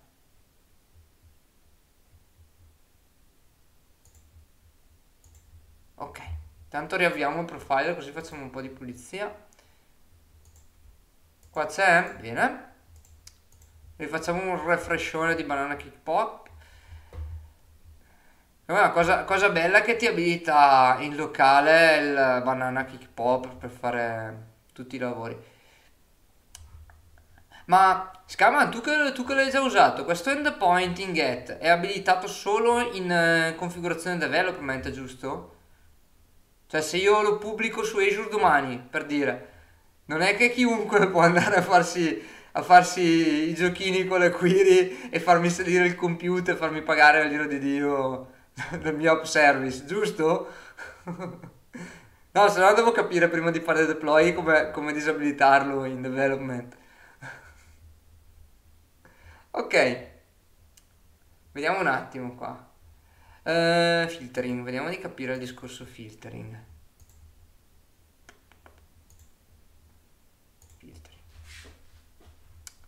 Ok. Ah, ok. No. Allora devo guardarlo. Devo essere sicuro. Vorrei essere sicuro. Ok, adesso fatemi capire come fare. Ah, ok. Perché Azure è pericoloso? Perché Luigi, perché dici che Azure è pericoloso? No, no, ma non è vero, dai. Eh, io per... Io attualmente, e poi magari ti faccio vedere,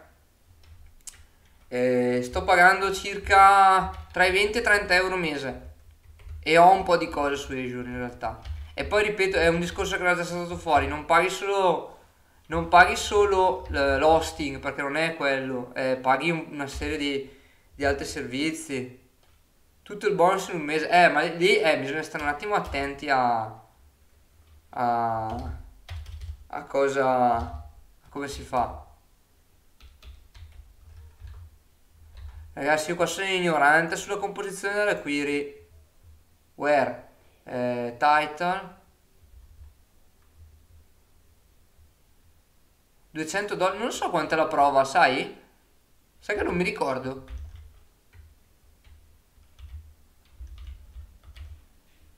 Ma where è? Ah, è un oggetto. Scusate. Ecco.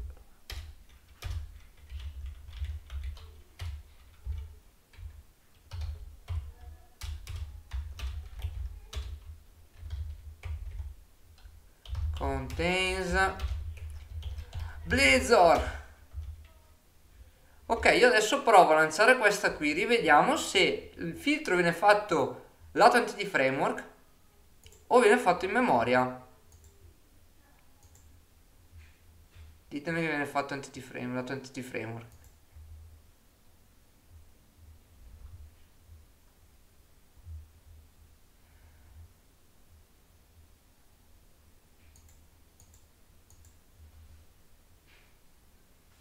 Scaman, allora ragione io. Viene fatto lato Entity Framework. Bello, bello, bello, bello. Viene fatto lato Entity Framework. Come me ne accorgo? Me ne accorgo, bellissima domanda, Luigi. Me ne accorgo perché io ho aperto il SQL Server Profiler e questa è la query che è eseguita. Aspettate che apro Zoom in, così vi ingrandisco tutto, così si vede magari. Quindi questa è la query che lui ha eseguito. Vedete che mi dice where p0 like char index title eccetera eccetera and varchar blazor. Io qua ho fatto la query cercando proprio il titolo che contenesse la parola blazor. Questo vuol dire che lui come speravo, grazie al cielo, è una cosa che mi fa molto molto piacere. Nel momento in cui vado a ritornare comunque un equirable, tutto il giro di Entity Framework è sempre valido. Quindi tutta la parte di filtering, a questo punto mi viene da dire anche la parte di paging. Quindi abiliterei anche il paging e proviamo a far eseguire tutto. A questo punto è tutto il giro di Entity Framework e quindi è valido. Quindi finché i dati non vengono ritornati dal server al client, lui lavora costruendo la query ed eseguendola solo alla fine, e quindi è molto molto comodo. Vedete che in realtà in poche righe di codice abbiamo tirato su un'API che ritorna dei dati. Poi la parte in scrittura lato GraphQL è un pochino più complessa perché si entra nel discorso delle mutation, è un pochino... esatto. Poi in realtà io in questo momento non ho tabelle relazionate. No, in realtà sì, perché questa è una relazione, Lui qua sta facendo una inner join, perché in realtà sotto al cofano questa classe streamings, questa classe streaming di dominio eredita dalla classe astratta content, e io ho due tabelle, ho table per inheritance, table per type, scusami. Ho un approccio table per type, quindi ho la tabella content con tutte le proprietà comuni a tutte le tipologie di contenuti, e poi ho la tabella streaming che è in relazione col content sulla proprietà ID. Sì, non questo, è questo, scusa. È in relazione col content e quindi è una inner join questa. Lui sotto, perdonatemi, l'ho perso. Esatto. Lui sotto fa, vedete che fa un from kit.contents as key inner join kit streamings. Ops, perdonatemi.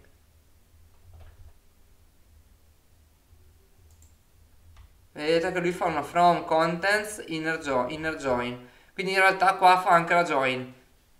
Quindi mi aspetto. Bisognerebbe provare a questo punto quando la join non è implicita come in questo caso, perché sono due entità che hanno un rapporto di ereditarietà tra di loro, e provare ad esempio con una n,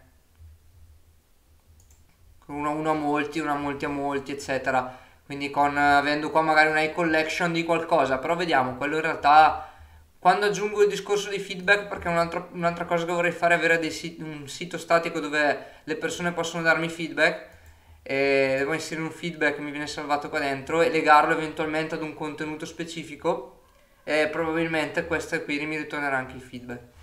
Vediamo, non lo so ancora. Va bene, quindi in realtà cosa dicevamo? Dicevamo, abbiamo fatto questo, io adesso aggiungerei in realtà anche il paging. Quindi mi aspetto che se io ti dico use paging, anche qua la cosa carina di GraphQL è che io lato query posso andare a definire con gli attributi che cosa questa query può fare, quindi se ha abilitato il filtering, se ha abilitato il paging, se ha abilitato il sorting, e mi sembra che anche qua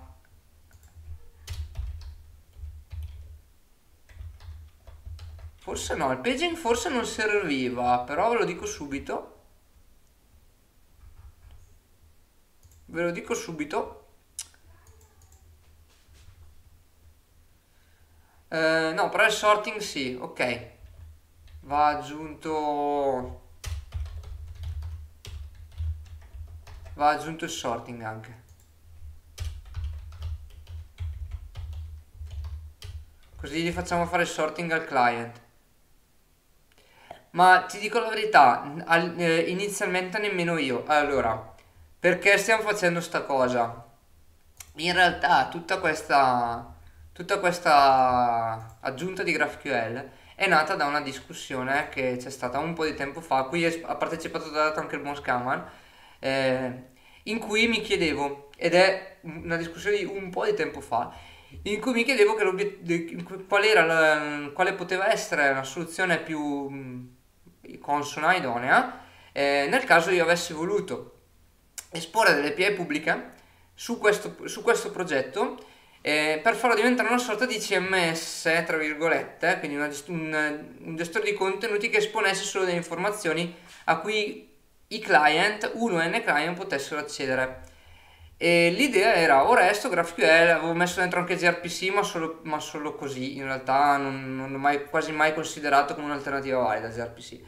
E parlando, chiacchierando, in realtà il discorso di GraphQL era carino perché è bello che tu ti esponi un oggetto tra virgolette di dominio, quindi molto completo, e poi è il client che è in grado di gestirlo. L'idea era anche carina per provare qualcosa di nuovo e quindi l'ho messa lì da fare, poi è un po' calata per mille cose, adesso ci mettiamo mano e proviamo a fare qualcosa. Va bene, proviamo a abilitare anche il paging a questo punto, direi, Sì, tutto nasce da queste cose. Il più delle volte Luigi nasce dalla mia voglia di complicarmi la vita. E dato che non ho tutti questi requisiti in un progetto del genere, perché è un progetto che è un side project che uso proprio per sperimentare, magari condividere in live con voi le mie prove, i miei patemi d'animo, allora ho provato a. Sì, sì, ma infatti, ma io lo faccio apposta perché se non mi complico la vita alla fine non. È un po' una scusa anche per tenere imparate cose nuove, se no non lo faccio, se no non lo farei mai. perché il tempo se no è quello che è, quindi un paio d'ore a settimana, un po' formazione che ci riescono a fare in azienda, un po' le mie 2 ore a settimana di live, un po' magari provare a creare qualche contenuto in giro per qualche community, no?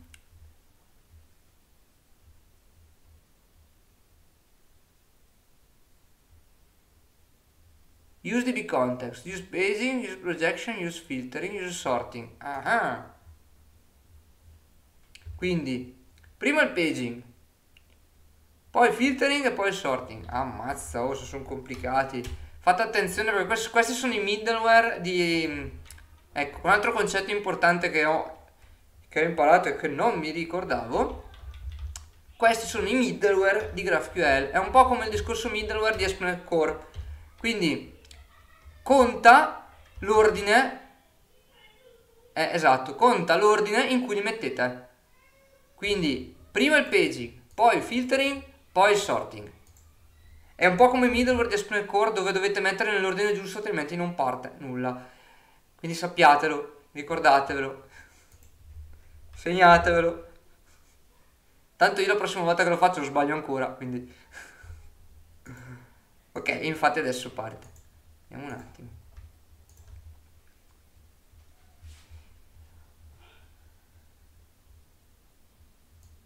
Allora.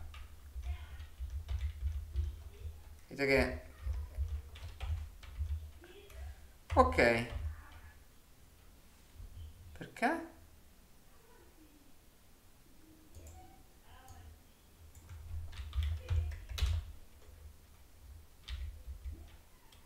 Ah, già è vero, items. Adesso, giusto, giusto.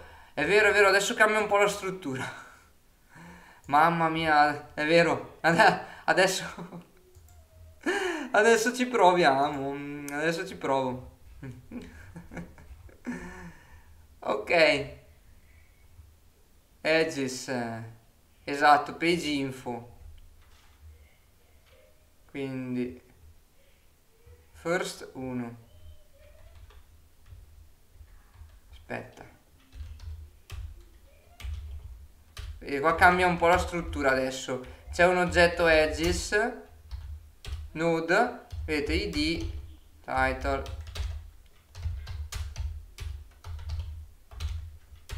Esatto. E qua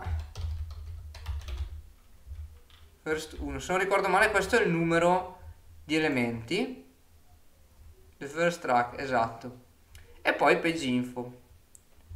E poi qua in realtà abbiamo a disposizione page info, vedete che abbiamo a disposizione le informazioni delle pagine, quindi as previous page, versione di GraphQL magari, questa è la 12.8, è l'ultima, però mi sembra strano.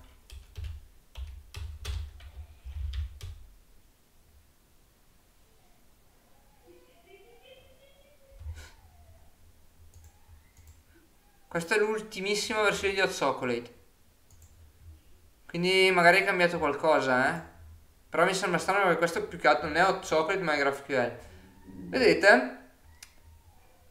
E io qua ho il cursore. Se io adesso io mi aspetto, vedete, select top. Che bello, ragazzi. Ah, bello, non lo so. Vedete, select top at p0. Fantastico. Anche qua le query le fa la Entity Framework. After?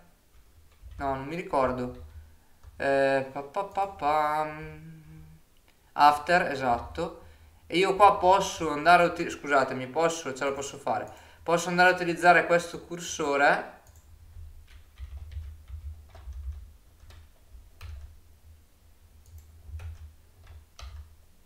e cambiare pagina. Vedete? Quindi dico quanti elementi col first. Se devo partire dalla prima pagina non metto niente. Faccio run. ho il primo elemento sotto node, se io faccio questo e gli dico after, dopo questo cursore, lui mi trova questa cosa qua. E qua sulle informazioni della pagina so se è una pagina nuova, so se ne ho una precedente, e ho il cursore da chiamare. Carino, bene. E qua in realtà, e qui lo stiamo vedendo adesso, è comunque Entity Framework che sta facendo tutto il lavoro. Quindi non è male, eh. Vediamo anche il discorso del sorting. Allora, che non mi ricordo, vi dico la verità, eh.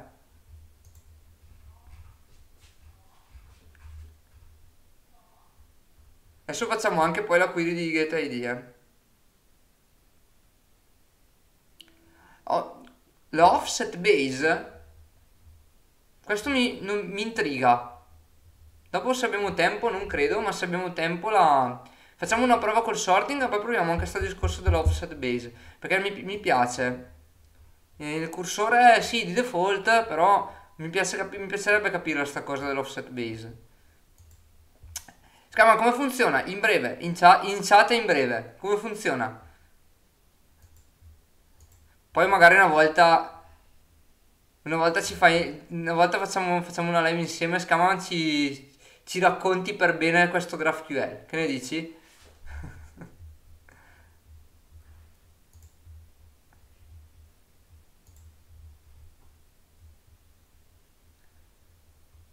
Allora, io ho bisogno di capire il sorting però, ok. Ho bisogno di capire il sorting, add sorting gliel'abbiamo messo. Sì, bene. Add sorting, voglio vedere un attimino una query con un sorting io.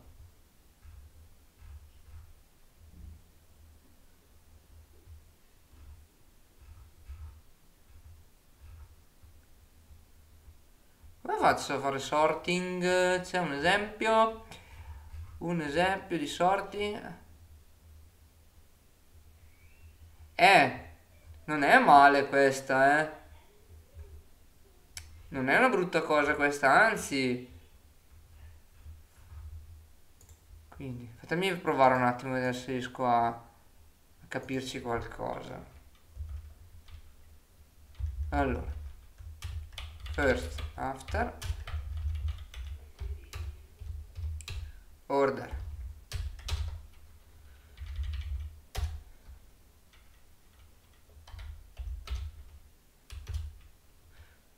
Ah, beh, allora, se IntelliSense mi piace.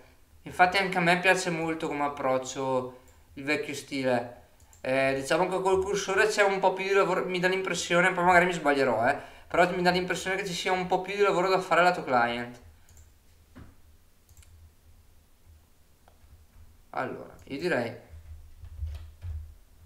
al netto di questo, togliamo l'after. Voglio giusto fare una prova.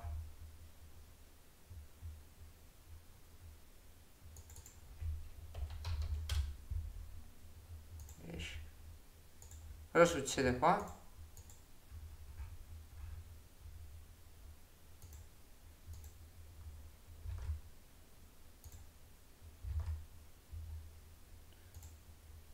Sì, anche l'order by viene fatto da Entity Framework. Quindi è tutto molto molto bello. Scusate, ho preso male. Anche l'order by è fatto da Entity Framework, lato database. Quindi in realtà è tutto molto molto bello. E ti dirò che attendere per il momento, siccome non mi aspetto di utilizzare query in parallelo o robe simili, mi va benissimo utilizzare questo service kind di questo tipo, senza andare a modificare i miei servizi, non ha molto senso. Per cui buono buono buono. Vedete, qui use sarò limiting operator, skip take without order by operator. This may lead to unpredictable result. If the distinct operator is... sì, questo per il paging. Esige che utilizza poi skip e take, ma senza l'order by. Ah, non è male, eh. Ragazzi, io sono più che soddisfatto di sta cosa. Ok, vorrei capire adesso, visto che il Moscano è stato l'imbeccata, che probabilmente è più interessante che avere la query di dettaglio, perché io a questo punto a me piacerebbe fare la query public streaming get streaming with streaming id, in cui banalmente database.stream ce la posso fare. Se non lo inietto è un po' difficile farcela, perché allora, a parte questo, questa la facciamo in 2 minuti 2, database.streamings punto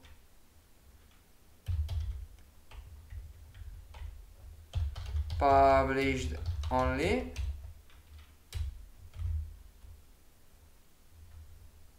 use of ecco, bravissimo, mi hai risposto, guarda, mi hai risposto, fantastico. Anche qua in realtà una cosa che published only, solo i pubblicati vorrei che vengano ritornati, solo i contenuti pubblicati, logicamente. Quindi in realtà un filtro che ci deve essere questo, punto single or default,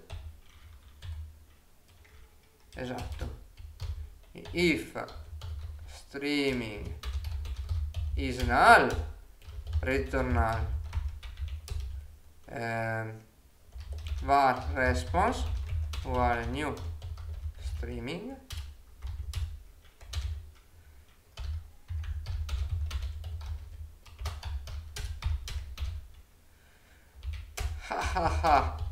io ho visto già, e qua i più attenti di voi l'avranno notato, che c'è già un problema con i Allabor.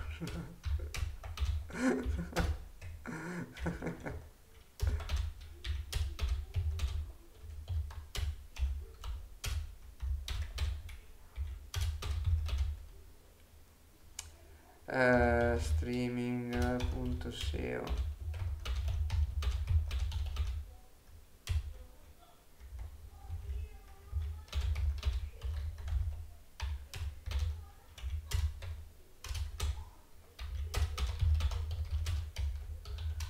starting time. Questo lo faccio al volo, ma giusto per portarmi a casa anche la query.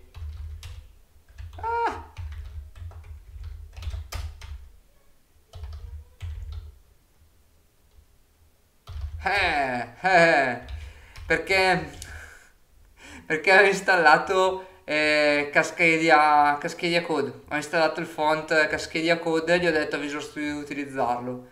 Ti faccio vedere. Options, eccolo qua. Se non ricordo male qua, vedi che io come font ho il Cascadia Code PL, e questo questo font qui mi dà questa signature. Bello, vero?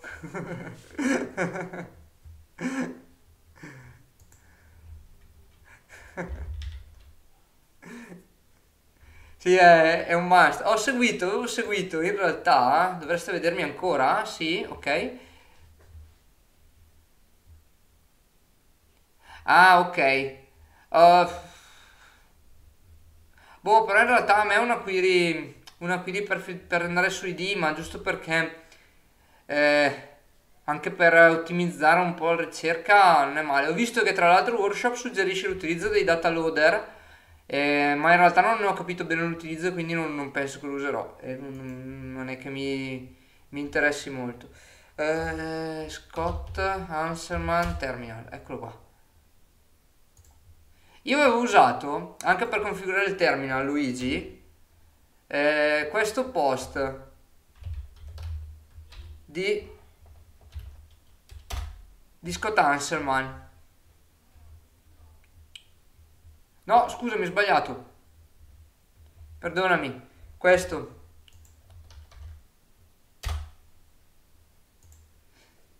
Che è quello che diceva come configurare il terminal con nomi posh e compagnia, e suggeriva anche di utilizzare Cascadia. Gli Scott Hanselman, ragazzi, è una miniera d'oro di informazioni e di cose stramega interessanti. Bene, mi fa piacere. Ok, qua in realtà questo va così.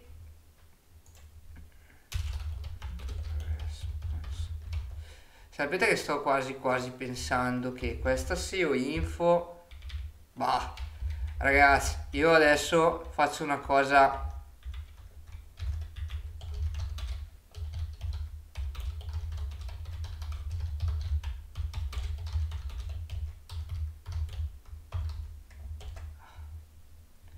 Boh, fatto. È solo per leggibilità le metto sotto, ma basta, secco così. A sto punto. Sì, però magari se metto... Non posso. No, niente, non posso. Scusate, niente, torno indietro. Ho sbagliato. Se voglio fare un costruttore vuoto...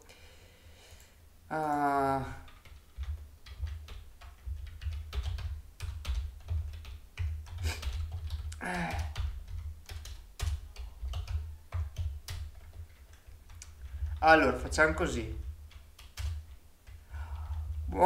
Grazie Desmo, grazie mille di essere passato allora e alla prossima, visto che anche Desmo sta andando, vi ricordo, e poi ne parliamo comunque alla fine, che per il prossimo periodo purtroppo non riuscirò ad essere live, molto probabilmente per tutto il mese di maggio, quindi questa è l'ultima live del mese di aprile e probabilmente sarà anche l'ultima live fino almeno a fine maggio. Però adesso vediamo, adesso poi ne parliamo. Ci sono un po' di cose di cui ho parlato all'inizio e a questo punto poi prima di chiudere ne chiacchieriamo. Ok, ah sì, so che è un po'... Sono tutte registrate, sì, allora tutto quello che vedete io poi lo scarico da Twitch appena finisce la live e tempo di solito un paio di giorni, in questo caso scusate, in questo caso probabilmente tra martedì credo, a questo punto l'ho trovato sul canale YouTube, perché io poi faccio tutto quello tutto quello che porto in live, cerco di registrare, cerco di tenerlo registrato e di pubblicarlo su YouTube. Quindi sì, vabbè, non è che vi perdete niente, cioè oddio, io vi ringrazio perché per la grossa fiducia che mi date. Non credo di essere il più bravo del mondo, anzi, ne ho ancora tanta di strada da fare. Però mi fa molto piacere di avere tutta questa fiducia, ragazzi, davvero, tanto apprezzato. Ok, poi a questo punto quello che diceva Scaman, che era utilizzare use offset paging, perfetto. Sempre da imparare da tutti, Luigi, ma da tutti, use offset paging. Allora, se adesso questa query funziona con l'offset, direi che possiamo oh, anche in tempo, ragazzi, 17 di 59. Io mi sono detto faccio un paio d'ore, circa, largo circa, e sono le 17:59. Direi che è fantastico, tenendo conto... No, qua no. Questo refresciamo un attimo. No, dai. Perché? Perché non l'ho tirato su? Ma no. Ok.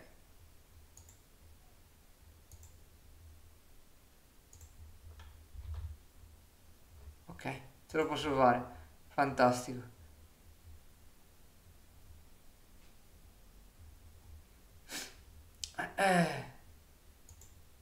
Esatto. Ok, quindi in realtà qua cambia un pochino la logica.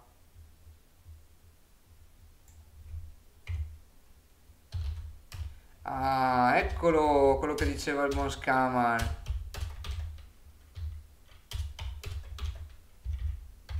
Slug starting time, ending time. Eccolo qua, vedete quello che diceva il buon Scaman. È cambiata un po' la struttura. Non ho più gli edge, node e compagnia cantando, ma ho items. Ah, ok, skip 0, take 1. Allora, avviamo questo, vediamo cosa succede. Run. Ci ha messo 2 secondi. Ma che bello. E vedete che la query è un pochino più complessa, non so se la vedete,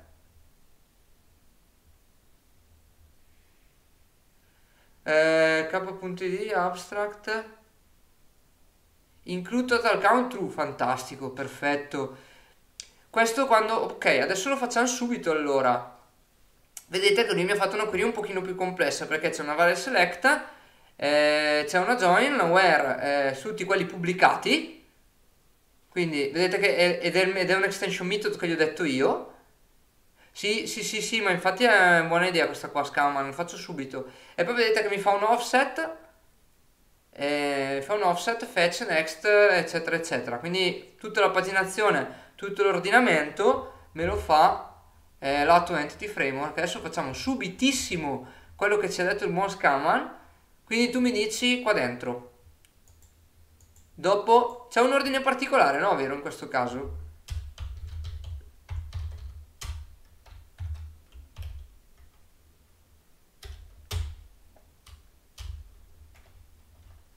Mamma mia, perché non mi importa?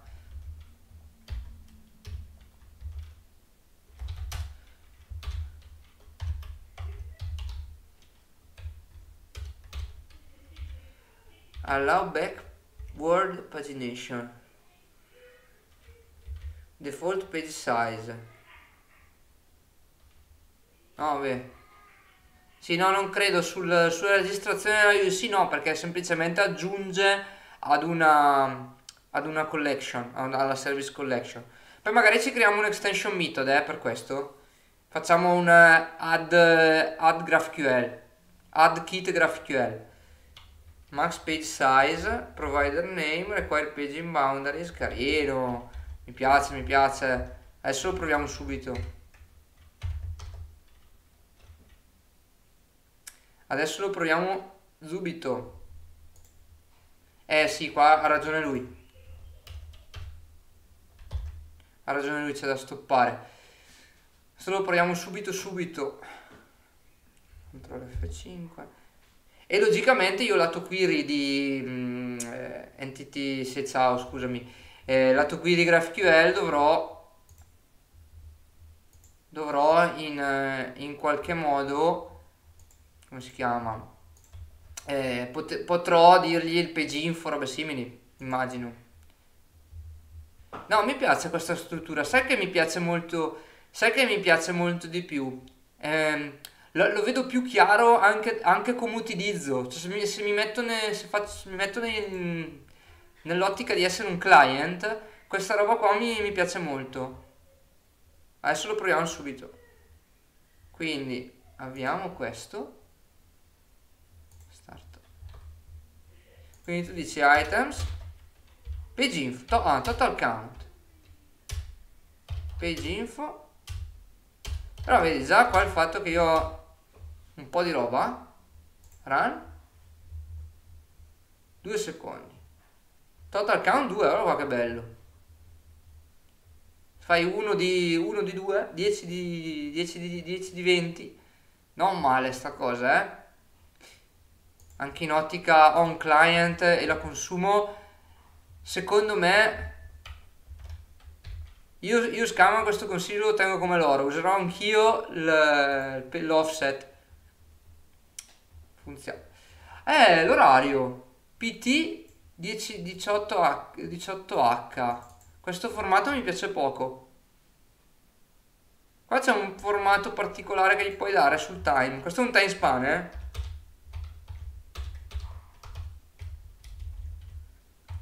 chiama lato time span, date e compagnia, c'è un formato, cioè gli posso specificare io un formato lato client o è una cosa che poi se la smazza? È un time span. Perché ora... ecco, dovrò informarmi allora. Dovrò informarmi. Ok, beh ragazzi, io proverei solo la query di dettaglio. Tipo se mi piglio questa. E quindi... Eh... povero chi... Povero chi lavora sul client.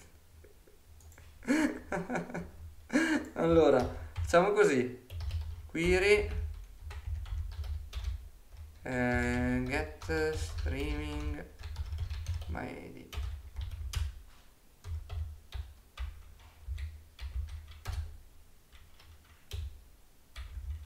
No, aspetta. Com'è? Streaming ID.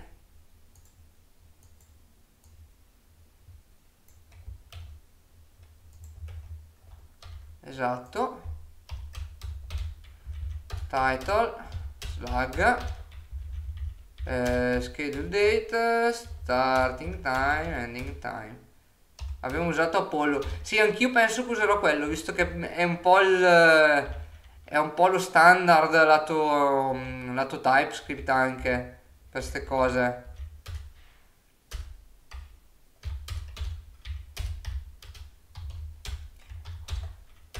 Tra l'altro, una cosa, non credo, perché sono i PA in sola lettura. Non vorrei avere qualcosa che è sempre in ascolto con WebSocket che mi fa... non ne vedo l'utilità. Ti dico la verità che non, boh, non mi convince. Ma che poi in realtà io qua ho sbagliato query. Facciamo un'ultima cosa. Non, no, questa non voglio che sia per guide.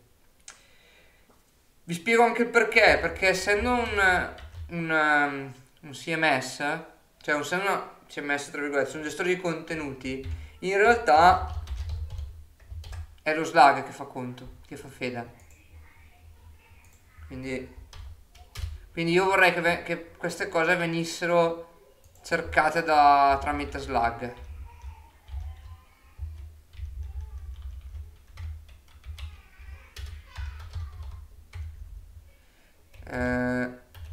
With anche qua io qua ci farei addirittura l'extension method perché è una ricerca comune, quindi ma no, ma che pirla, infatti.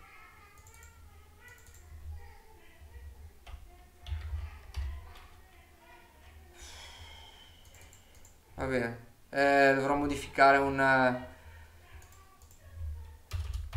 public state, dovrò modificare un namespace perché qua non mi piace che sia queryable of t content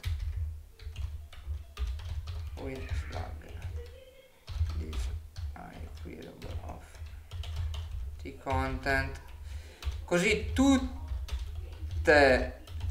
gli oggetti di tipo content si portano con sé questo extension method. Se non ricordo male basta così. Sì, vero, sì.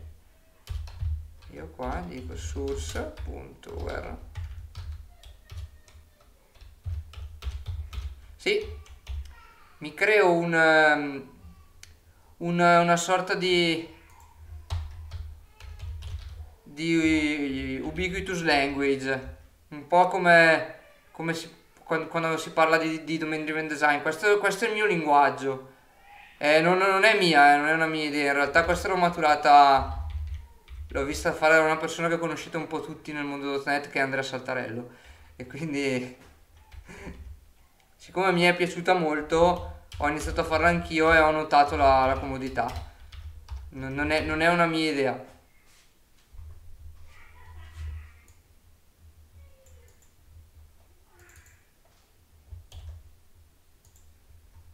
Perché questo è un linguaggio di dominio. Cioè mi prendo solo quelli pubblicati, solo quelli in draft, solo quelli non pubblicati, solo ordinati per data di pubblicazione. Poi ogni tipo di contenuto specifico ha il suo linguaggio. E siccome mi piace molto come idea quella che il codice sia tanto tanto parlante, allora mi sembra giusto che vada bene così. Secondo me questo slug test, allora, CTRL F5. Sì, anch'io quando l'ho visto la prima volta mi sono innamorato. Ho detto ok, d'ora in poi, d'ora in poi scriverò anche io il codice. Cercherò perlomeno di scrivere anche il codice così, imparando da quelli bravi.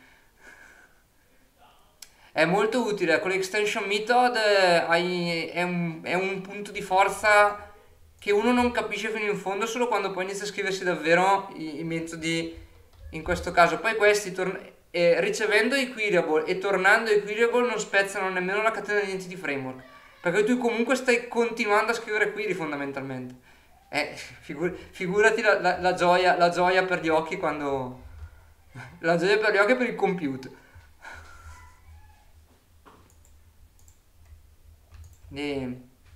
Sì, è tanta roba.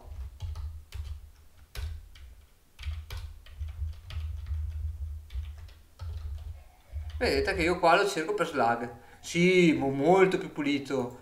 Mamma mia, cioè, è il top. Esatto, bene. Ragazzi, bene. Bene. Ma ragazzi, ma io direi che in realtà non è male così. Sì, vero. Get streaming by slug. Mi piace. Mi piace. Mi piace. Mi piace molto. Io direi che commettiamo tutta questa cosa. Io poi in realtà qua dovrò fare un po' di refactor lato namespace, perché ho visto già una cosa che non mi è piaciuta sull'extension method, che ha un punto extensions e non voglio che lo abbia. Direi che 50 streaming query enhancement